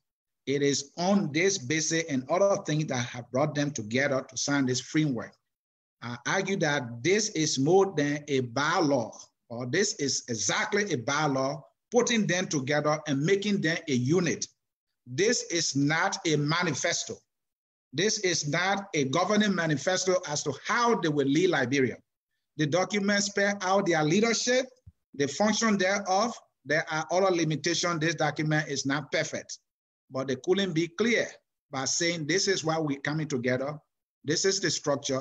This is how you can become a member. This is how you can lose membership. On the issue of jobs, where people who didn't read a document just come here, hold a just dividing job. These people who are saying these things, they need to go and read a document and start lying to themselves and pretending that they are lying to the Liberian people. The document in 10.11.1 says, all constituent political parties shall be represented in the cabinet. Cabinet positions shall be allotted among constituent political parties and all other qualified Liberians, whether or not they are members of the alliance. So I can't cook the food and you tell me I should not taste the food just because I'm cooking the food for everybody in the house. I have to taste the food. These people have done nothing absolutely wrong to decide how they will go about bringing members of their political parties into government. The process is clear. Further down, they say recommended by their parties. And it is restricted to them who they should recommend. And I think their intention here is clear. They communicated in a very simplistic way. The other issues, the nuances, the flaws that we all are flawed. We all are flawed human beings, and people should not think that this thing is intended to divide you. The people did not craft a document to tell you how they will run the country. They crafted a document that bind them together. And on that note, I hope we were able to achieve our goal here. Our basis here is to share with you our differences of opinion in terms of understanding the document. That is not to say, Ansony Sieh, I'm a member of the CPP. I'm trying to be your talk show host here, and that's my job. I hope that the side I took in giving my understanding of document, my intention was to make sure that even if you didn't agree with me, you will gain some understanding based on your disagreement. And if you agree with Mr. Jai, my differences of opinion will also provide a better understanding of the document. And that's the sole purpose of what we try to do. On that note, I want to say thank you for giving us of your time to listen to us. We made mistakes, we are human, and wherever if we say anything wrong, we are sorry. Again, we are all humans, and that's what we try to do. Thank you, Mr. Jai. And on that note, we say thank you also for watching and being a part of it, for participating. Again, I think the reason why they are coming together to make it primarily on feeling a single candidate, I still think that is not enough.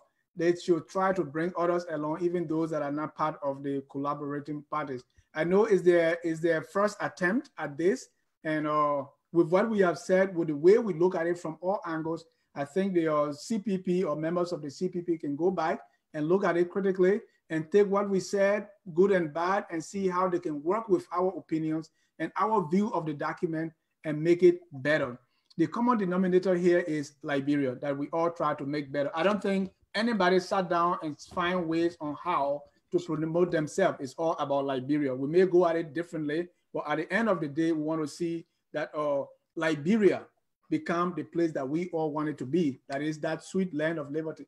This was our holiday special. We thought that you are having your holiday, either the OAU Day, that is African Liberation Day, or the Memorial Day, whatever you are celebrating today. We say, thanks for joining us, taking some time to join us and look at the CPP. You can't go again and say you don't understand the CPP document. I think we have provided some meat for you to go and chew on. And if you have not already read the document, you can take it and read it and see how what we have said jive with what you said in there.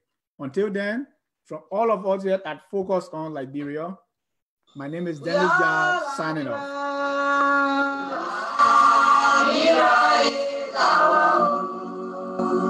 Liberia people,